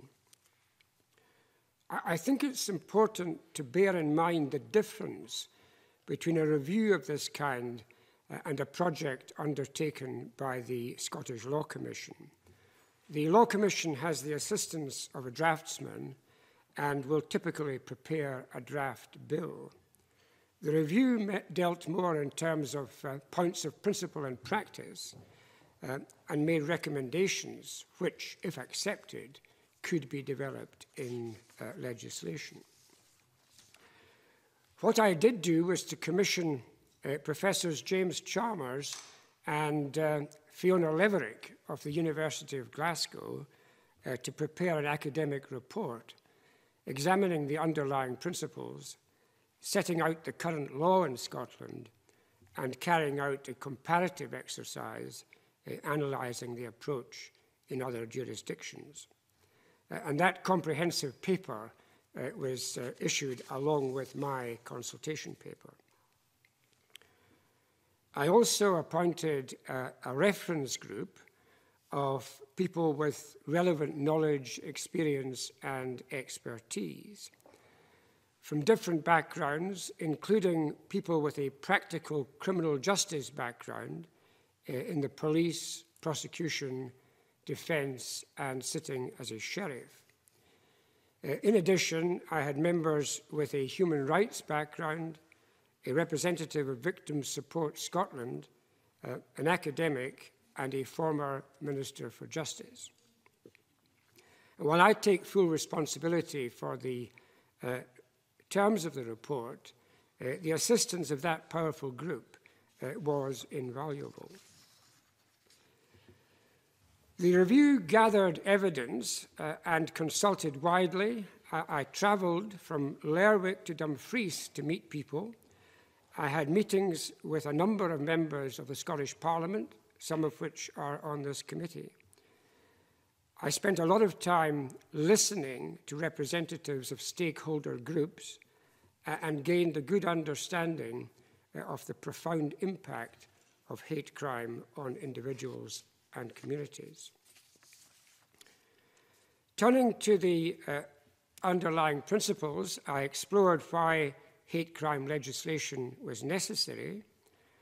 From the evidence and the literature, it was clear that hate crime legislation, not on its own, but along with other interventions, including education and attitudinal shift, could contribute to addressing the mischief.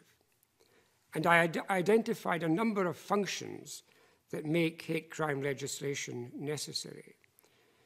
It marks and undermines the additional harm which hate crime causes to the victim, other members of the protected group, and wider society.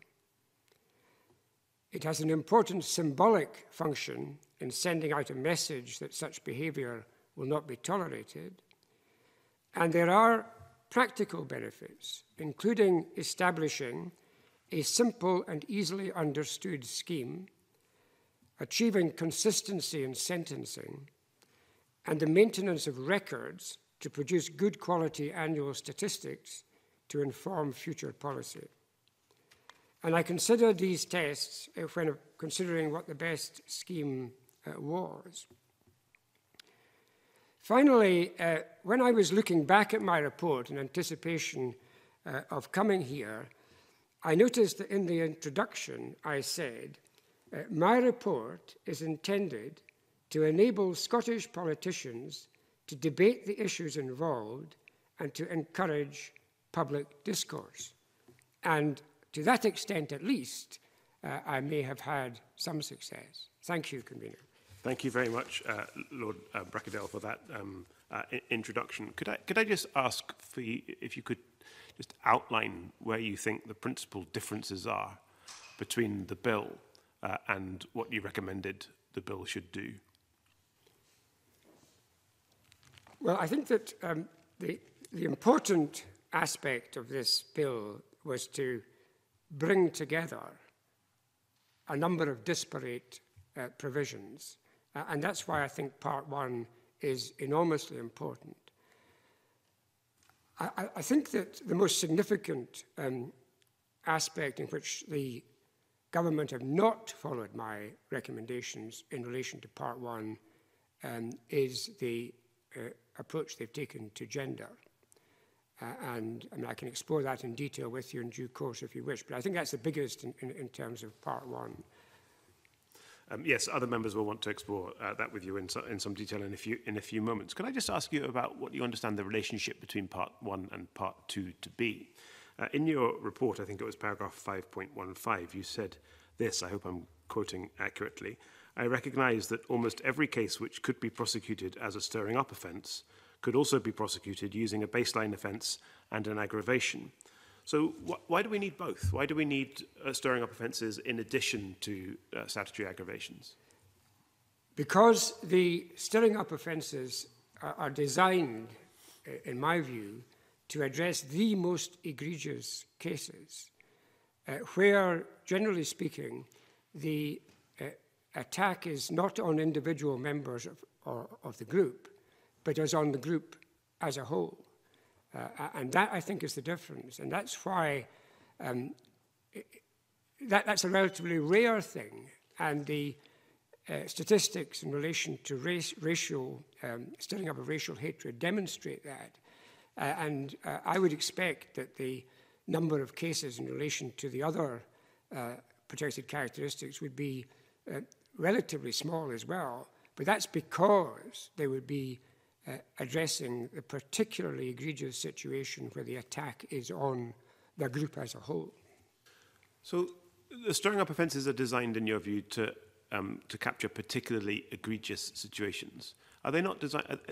What I'm trying to understand is whether these are particularly egregious situations which are already captured by Part 1, or whether there is something that, you know, what would we lose if we relied? You've said that Part 1, the statutory aggravation, is the core method of prosecuting hate crime in Scotland. What would we lose if it were the only method?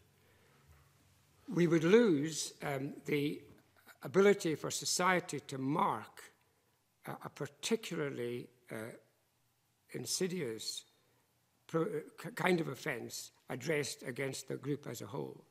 And I'm fortified in that by the approach taken in other jurisdictions, in England and Wales, and in the jurisdictions that we looked at abroad.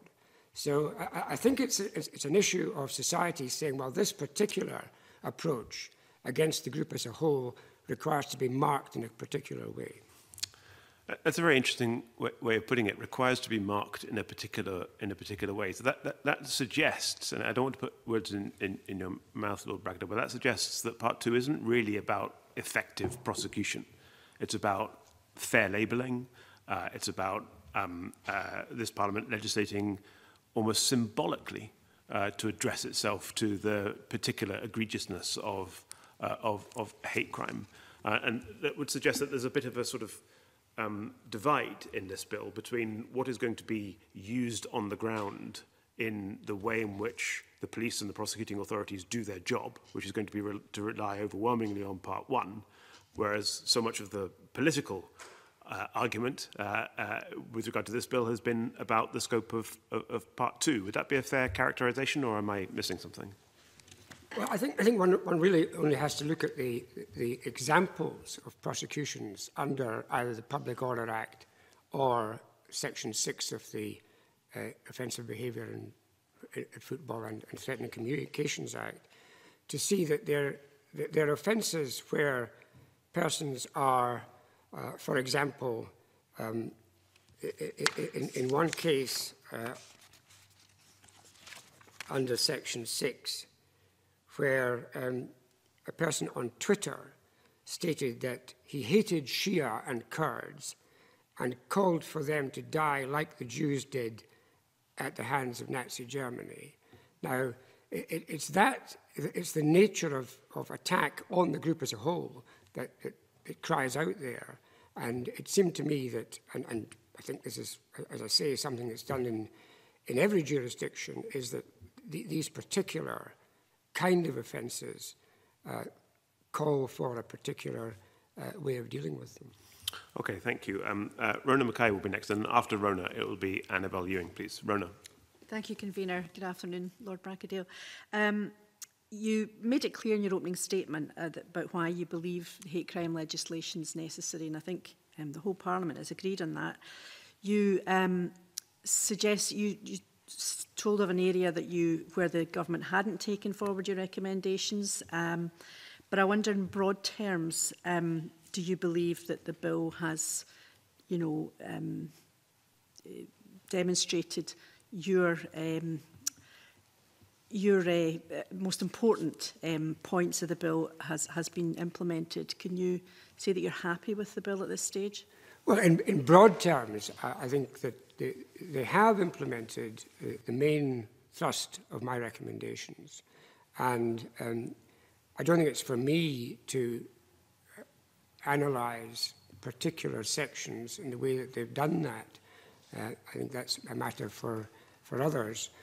But in broad terms, they have adopted my recommendations with some exceptions.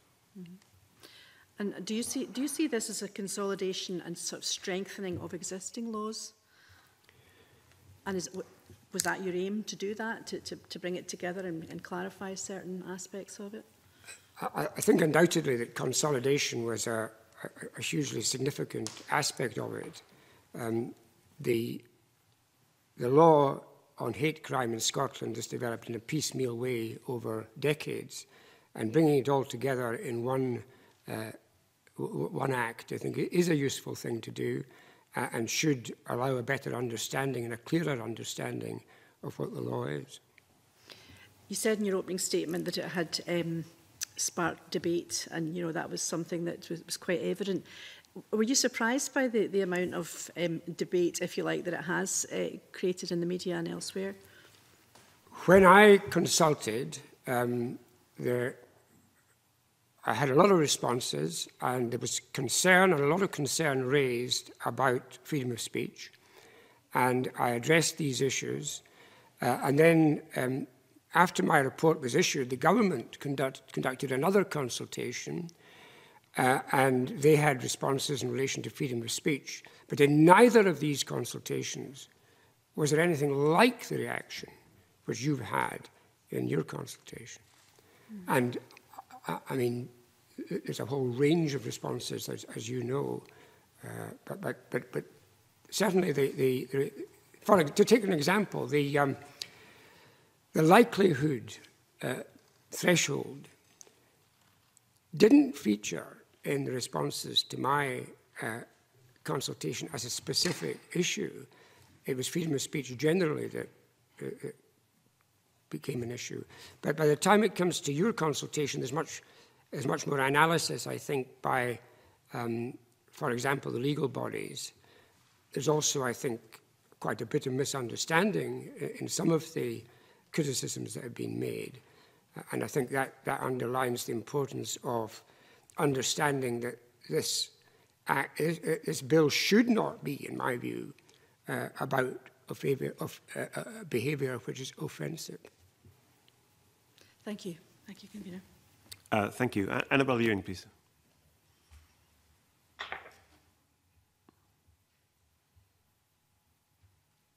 Good afternoon, Lord Bracadale, and welcome to the committee. Picking up on an issue you yourself referred to in your opening statement concerning the characteristic of sex as far as aggravated offences are concerned, I don't know if you had the opportunity to look at the session we just had with the Cabinet Secretary, and I asked him why he had not included the characteristic of sex in the bill. and he gave a very fulsome answer and is obviously willing to listen. And the answer really, I think, at its heart, involve some concerns that have been raised that this express inclusion could in some way involve unintended negative consequences, particularly for women in abusive situations. But perhaps I could just ask Lord Brackendale himself why you proposed the express inclusion of the characteristic of sex in the bill. Well, I found in the evidence that there had been an increase in the harassment and abuse of women, both in the physical world and online. There had also been a cultural shift in the sense that women were not prepared to tolerate the behaviour that they might have put up with in the past. And I had regard to the requirements of the UN Convention on the Elimination of All Forms of Discrimination against Women, and also the requirements of the Istanbul Convention. And there was strong support in the consultation for some provision in this area. And many of the consultees supported the introduction of a statutory aggravation. But some of the organisations representing the interests of women, including Engender, Scottish Women's Aid and Rape Crisis Scotland, were opposed to that approach and favoured instead taking more time to develop a standalone offence of misogyny. They advocated a participatory approach, taking, if necessary, years. And they had a philosophical objection to the definition of hate crime that I was using, which was that of Chakraborty and Garland, which underpins statutory aggravations. They wanted to follow the definition advanced by Barbara Perry, which was that hate crime was designed to reaffirm precarious hierarchies and characterize a given social order. They pointed to the lack of evidence of significant prosecutions in other jurisdictions, and they pointed to the example of New Jersey. They pointed, in their view, to a lack of capacity of police and prosecutors to recognize and respond to gender-based hate crime. And they compared the approach in the Equality Act 2010, which they had felt had given rise to a highly generic approach which spanned all protected characteristics and diminished the focus on the needs of particular groups. Now, I had a lot of respect for these organisations and I considered their arguments carefully, but it seemed to me that there was no gap in the law that required to be filled by an offence of harassment, misogynistic harassment. Because threatening or abusive behaviour under Section 38 or communications under the Communications Act could have attached to them a statutory aggravation. So I considered that it was not necessary to introduce a new offence, and introducing a new offence could cause confusion. It was also extremely difficult to pin down just what the precise definition of misogyny was, and I found that different groups indeed had different understandings of what it meant. An aggravation would be in keeping with the general approach to the scheme I was suggesting, and it met the requirements that I mentioned in my introductory remarks of undermining harm, sending a message, and the practical benefits. And I was also recommending a stirring up of hatred extending to gender or sex. And it's instructive to note that the Law Commission in England and Wales have very recently issued their consultation on hate crime. And they are proposing a number of radical measures. And when we come to discussing stirring up offences, I could perhaps point to what their proposals are.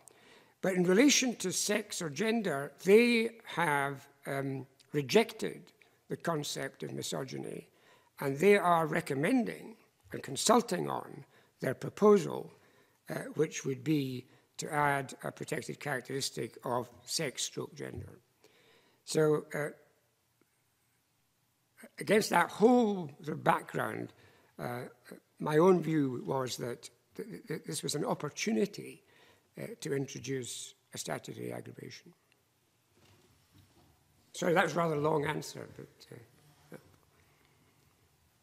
I thank Lord Brackendale for his very comprehensive answer, very interesting in terms of the rationale and the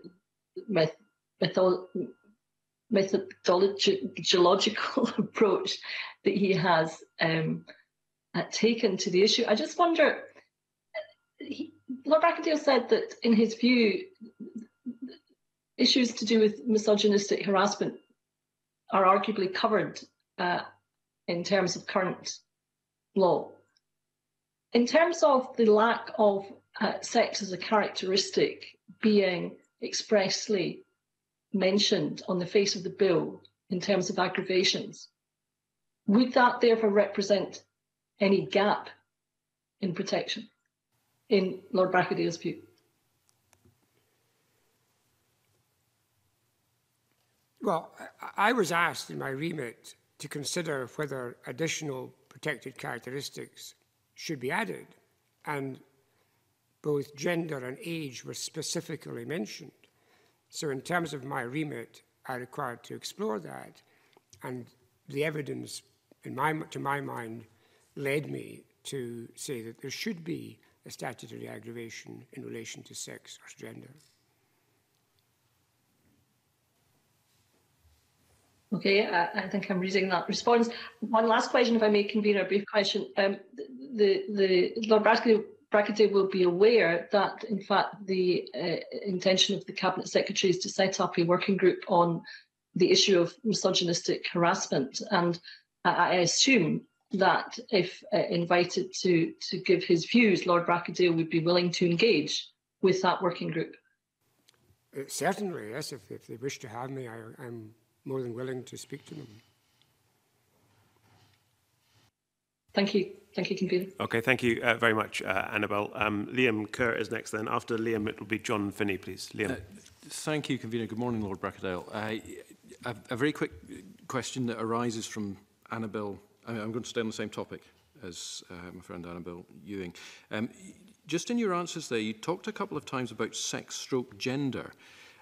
Just very briefly, do you use those terms interchangeably as meaning the same thing, or am I misunderstanding? Well,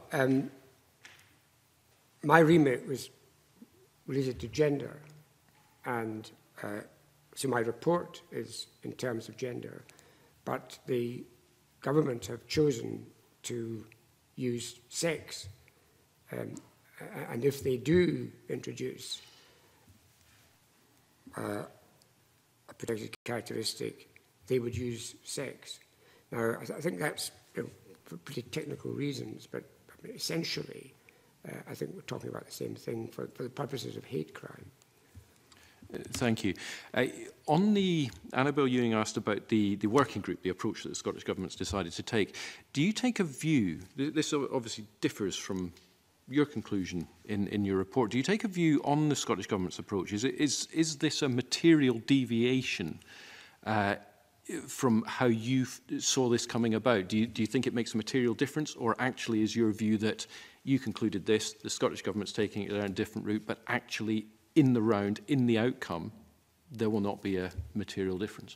Well, I think in the face of these quite formidable organisations representing women's interests arguing for that approach, I can fully understand why the government would go down that road.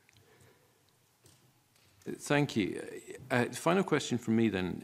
Do you take a view, you might have heard the convener allude to this question earlier on, do you take a view on the desirability of this sort of provision being brought in through primary legislation or secondary legislation, or is there no material difference in your view? Well, I think the comment that I would make is that by not including it in this primary legislation, there is perhaps a missed opportunity. Now, I think the women's groups will argue, well, that's so be it. They would rather wait for a number of years to get a different outcome. Thank you. Okay, thank you. Before we turn to John Finney, Rona Mackay has a brief supplementary in this area. Just very brief on that line of questioning. Would you agree that if sex was included as a characteristic, as an aggravator, it would not exclusively protect women because it could be men or women? I do. I accept that. Thank you. Thank you, Rona. John Finney, I think, wants to ask questions about statutory aggravation. John. Thank you, Convener. Good afternoon, Lord Brackadale, and thanks for your report that gets us to this point. I've just one very brief question, because I know my colleague, Shona Robson, has a related question. Lord Brackadale, and this has been touched on earlier, but just perhaps for clarification, please. You recommended that statutory aggravation could continue to be the core method of prosecuting hate crime. Does the bill, as it's presently configured, effectively provide for that approach, please? Well, in the sense that it has brought together in one place the existing statutory aggravations and an additional one which the government have introduced, then I think it does. And I think that's what I see as the importance of Part 1 of this bill, is that it will allow statutory aggravations to be, as I do say, the core way in which prosecutions are conducted. And what emerges is that although they're going to attach to any offence, they will most likely attach to offences such as assault or Section 38 or to the Communications Act offence. Okay, thank you very much indeed. Thank you, Convener. Thank you, John. That was quick. As you've mentioned, I think Shona Robertson's also got questions in this area, so let's go to Shona then, and after Shona it will be James Kelly, please. Shona.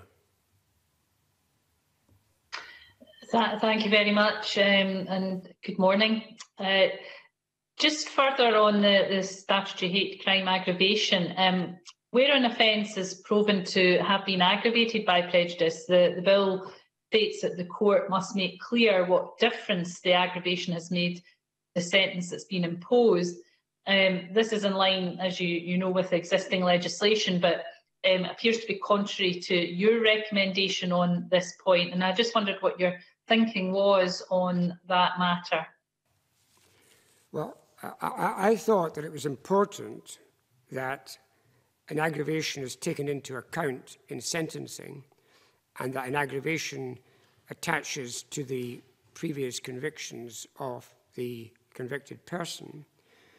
I think it's important that the court would state in sentencing that the offence was aggravated, and that should be recorded. And I found evidence that the recording was uneven, and I think it's very important for statistical purposes that recording is well done. But I found that when it came to the requirement to state the difference between what the sentence would have been but for the aggravation, that I was told by a number of practitioners and sheriffs that because sentencing is a complex exercise and takes into account a whole lot of considerations, for example, a reduction based on a guilty plea, the contents of a social inquiry report, that it was really quite difficult to specify precisely what the difference was between what the sentence would have been and what the sentence ended up being. And indeed, the point was made to me by some that the victim of the crime might feel let down because there wasn't a sufficient difference expressed between the two. So that was the thinking that I thought that it's important that it's still recognised and noted and recorded and on the previous convictions, but to specify the difference was just too difficult in the context of sentencing. But I fully accept and understand the point that you make, that it can be measured, and that I can see the argument that it should be. But on balance, I came to the view that particular aspect should not be continued. So just to be clear, it sounds as if what you're saying, Lord Bracadale, is that you're not opposed to the principle of it. It was more the kind of practical effect of how you would actually be able to extract that element from all the other elements that would be taken into account in sentencing. Is that a fair summary? That's a fair summary, yes. Okay, thank you for that. Just finally from me, is there anything else that you'd like to say about the approach of statutory aggravations in terms of what's in the bill and in terms of your own recommendations? Is there anything else you'd want to put on the record? I thought that the statutory aggravation scheme had worked effectively, that it makes for simplicity and consistency. Prosecutors had told me that the use of aggravations was an effective means of prosecuting hate crime, and that the annual statistics were building up as good quality statistics. And for these reasons, I didn't make any radical recommendations in relation to statutory aggravations. I suggested that, as I think you've alluded to earlier, that evincing malice and ill will might benefit from being re-expressed as demonstrating hostility. Malice and ill will, evincing malice and ill will is well known to us as criminal lawyers over the years, but I think demonstrating hostility would be more readily understood generally. And I recommended that protected persons should include not only those who are presumed to have a characteristic, but also those who have an association with a particular identity, and that would include, for example, advocates who advocate on behalf of protected groups, and that has been included in the bill. Okay, thank you.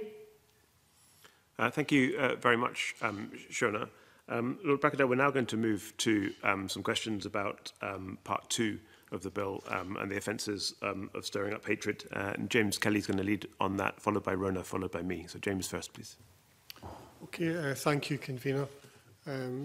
First of all, just deal with the issue of freedom of expression, which has been the subject of some debate in terms of how the bill seeks to protect freedom of expression in terms of potential prosecution on stirring up hatred offences.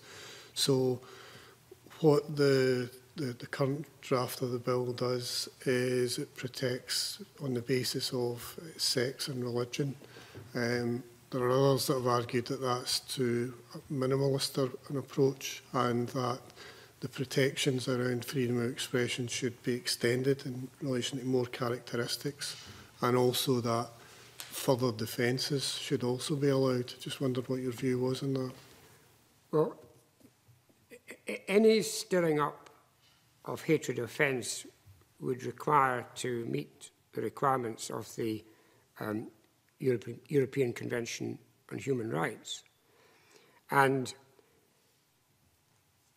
there are two approaches that you can use to protection of freedom of expression clauses. One is not to use them at all and to rely purely on the court applying the European Convention.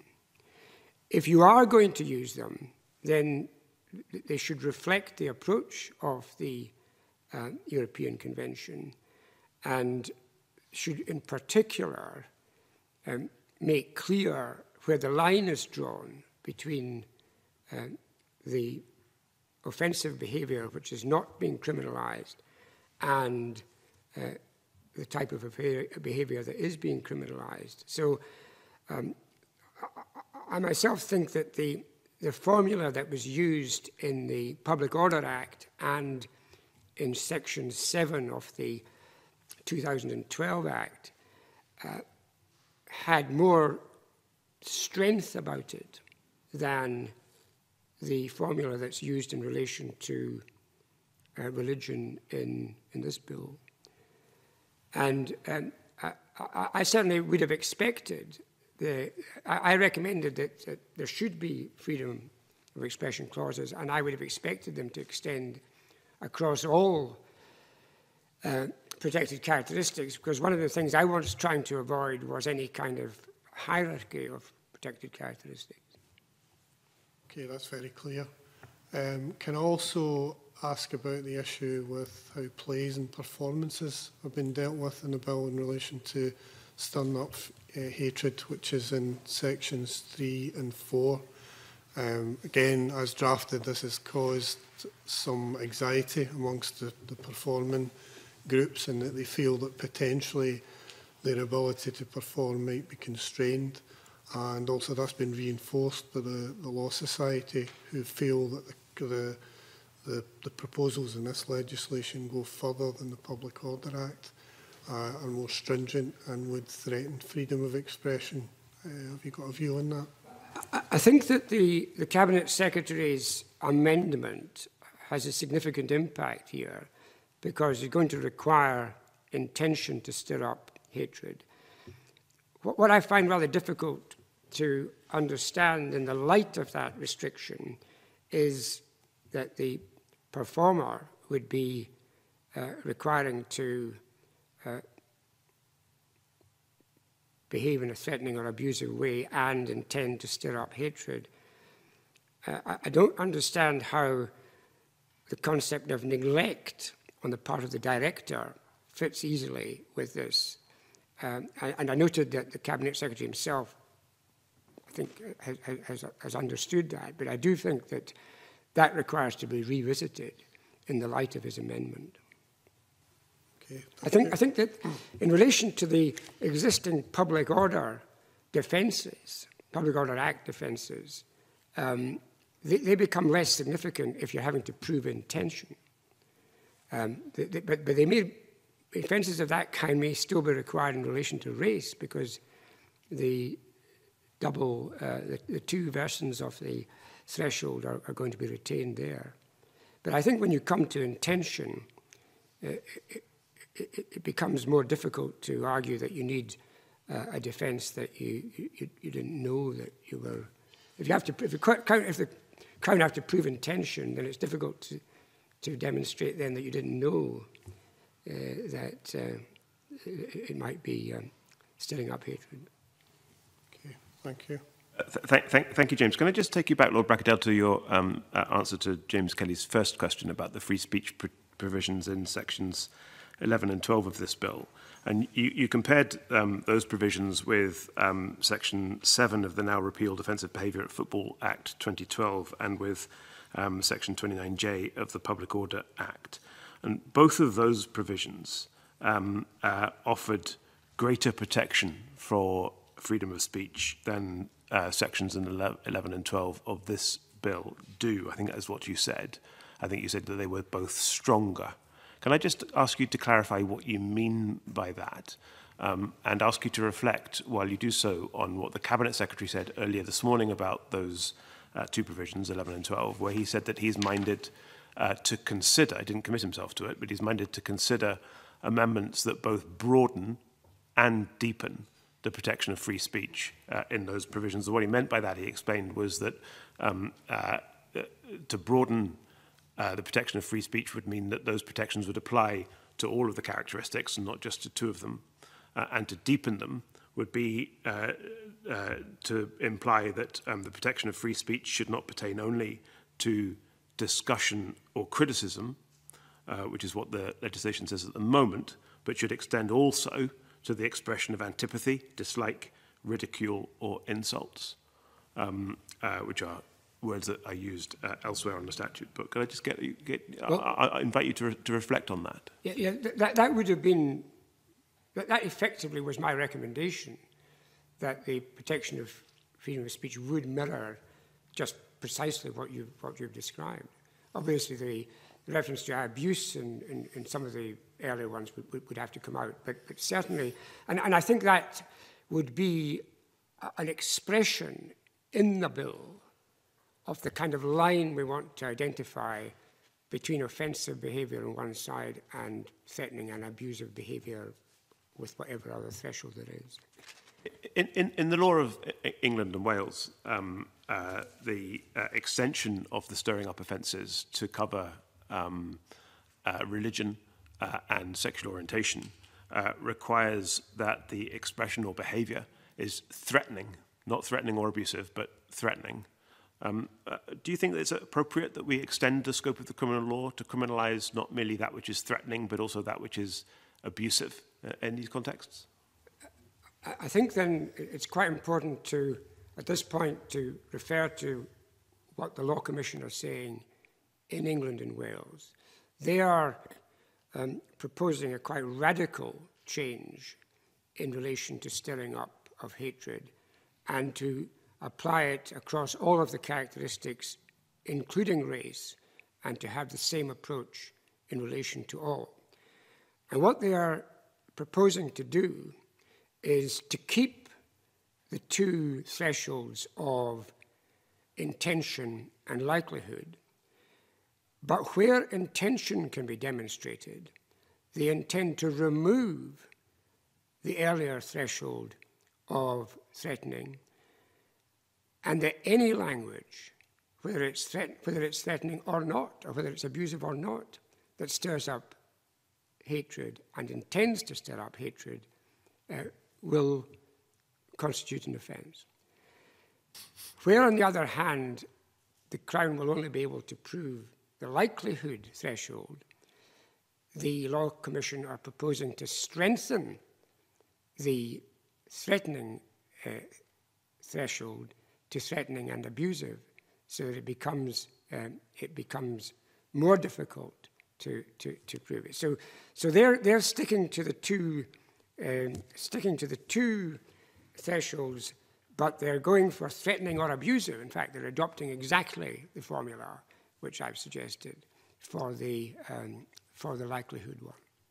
So I think the comparisons of England have to be understood in the light of this consultation.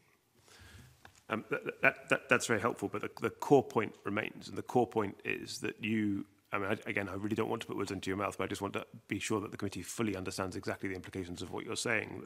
That your view is that the depth of the free speech protections in sections 11 and 12 should be extended to capture also antipathy, dislike, ridicule, and insults in addition to discussion or criticism. That was the force of your recommendation, and yes. you haven't changed your mind. I haven't changed my mind. That's very helpful, thank you. I think Liam MacArthur also had a supplementary in this area, and then it'll be Rona.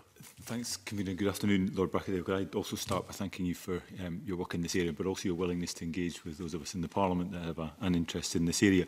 Just on that that issue of freedom of expression, the Cabinet Secretary earlier was alluded to some concerns about legal difficulties in terms of in enhancing the protections around freedom of expression. He was a little bit more coy about what the nature of those legal difficulties were. I just wondered whether or not those were difficulties that you foresaw, or whether you're reasonably comfortable that, as the conveners explained, that this could be done relatively straightforwardly. Well, the test is really whether it reflects what's in the European Convention of Human Rights, in Article 17 and Article 10. And I think the formula that we've discussed does that. So, I mean, as you say, I don't know what the legal difficulties to which he was alluding are. That's fine. Thanks. Great, thank you very much. Rona. Thank you, Convener. Yes, in an earlier answer to James Kelly, you said you'd try to avoid a hierarchy of characteristics. The bill retains the possibility of liability for stirring up racial hatred based on insulting behaviour. Can I ask if you think that does, in fact, create a hierarchy of characteristics, the fact that it's not in the bill? Well, I recommended the removal of the word insulting. And I did so because I think I come back again to this line that I've talked about before of the line which divides offensive behaviour and abusive behaviour. And insulting behaviour seems to me, on the face of it, to lie on the non-criminal side of that line. And that's why I thought it was inappropriate. In relation to a hierarchy, there's perhaps more difficulty now with retaining not only insulting in the stirring up of racial hatred, but also the likelihood threshold. So the position as of now is that there's a very significant difference between the approach to race and the approach to the other characteristics. If you took out insulting, then at least at that threshold level be similarity. Thank you. The Cabinet Secretary gave us, quite stark figures of why that would justify possibly doing that. Would you say that would be mitigation of allowing it to stand? When I looked into this issue, I asked the Crown Prosecution Service in England for some assistance because the word insulting has been deleted from Section 5 of the Public Order Act, which was a harassment offence. And the Crown Prosecution Service told us that they had been unable to find any case that could not be characterised as abusive as well as insulting. And took the view that from the perspective of the prosecution, the word insulting could safely be removed from this legislation. Thank you. Thank you, Convener. Thank you very much, Rona. Just a couple of final questions, I think, from me, Lord Bracknell, unless any other member of the committee wants to come back in which case if they could indicate either on Blue Jeans or in the room, that would be very, very helpful. But just to get your view on a couple of the other differences between the way the stirring up offences are currently legislated for in the Public Order Act, as amended, and the way in which they are proposed to be legislated for in this legislation. One of the ingredients in the current law, which is absent from the bill in front of us, is that in Section 18 of the Public Order Act, no offence can be committed in terms of stirring up racial hatred in a private dwelling where there is no public order, as it were, element to the occurrence. Do you have a view as to whether that should be omitted as it currently is from this bill, or whether we should include it? Well, I did not recommend the removal of the dwelling exception. I saw the exercise that I anticipated would be to rationalise the somewhat cumbersome structure, in my view, of the Public Order Act. So I did not recommend removal of the dwelling exception. No suggestion had been made to me that the existence of the dwelling exception had inhibited the use of the provision. That said, I hear what the Cabinet Secretary said, and it's also instructive to note what the Law Commission is saying about this in England, which may lead to a change in the Public Order Act. They suggest that the aim of ensuring that the criminal law does not intrude on the purely private matters, that this dwelling exception is poorly targeted because it would include a meeting in a large private house, but would exclude a private conversation in an office. And they also make the same point, I think, that the Cabinet Secretary was seeking to make, that other incitement offences can be committed in a house. And they are now proposing to remove the dwelling exception. And you know, given your experience of the operation of criminal law, how would you have any reflections on what that suggestion from the Law Commission does? Is it moves what have formerly been understood to be public order offences into a purely private setting? Is that something about which you are relaxed? Is that something about which you think we should be relaxed, or do you think we should be alert to some danger in that? I think that your concern is well-founded, and I think that this is something that you probably should do some further work on. I'm not sure what further work we can do on it. Short of asking questions and putting down amendments. I think that's all we can do from here. Final question from me then, Lord Bracadale, if I may, and it's on the same subject, which is to say differences. Perhaps subtle differences of drafting, but perhaps differences of drafting which have significant unintended consequences between the construction of the stirring up offence in the current law and the construction of the offence in Section 3 of the bill. And it's the absence in the bill of any provision equivalent to Section 18(5) of the Public Order Act, which provides that where someone does not intend to stir up hatred, they are not guilty of an offence if they were not aware that their behaviour might be threatening or abusive. As I say, there's no equivalent of that in the bill. Is that something which you think we should reflect on? Well, I think, but for the Cabinet Secretary's amendment, that would be an important issue. But I think that in relation to the protected characteristics which he's amending to require intention, then a defence which involves no intention is already not an offence. But for race? But maybe it needs to be looked at in terms of stirring up racial hatred. Yeah, I mean, the offence of stirring up racial hatred in the law at the moment it contains this element, which is not so much a defence, but a part of the definition of the offence of the actus reus.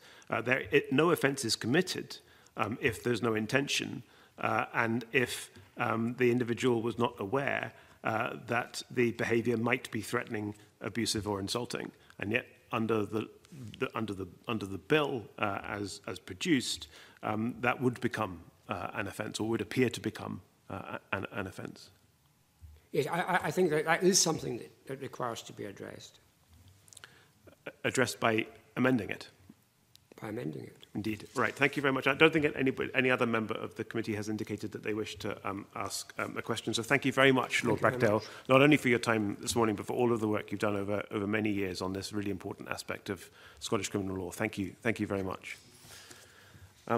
We're going to move on directly, I think, because of the clock, colleagues, with the next item of our business this morning, which is consideration of a proposal by the Scottish Government to consent to the UK Government legislating using powers under the European Union Withdrawal Act in relation to a United Kingdom statutory instrument proposal, namely the Jurisdiction, Judgments and Applicable Law Amendment EU Exit Regulations 2020.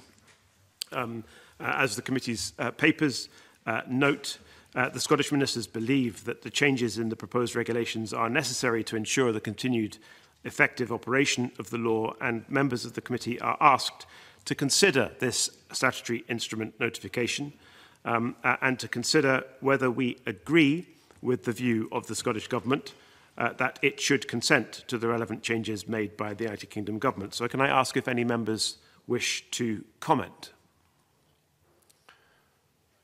And I'll be advised if any members joining us online wish to comment.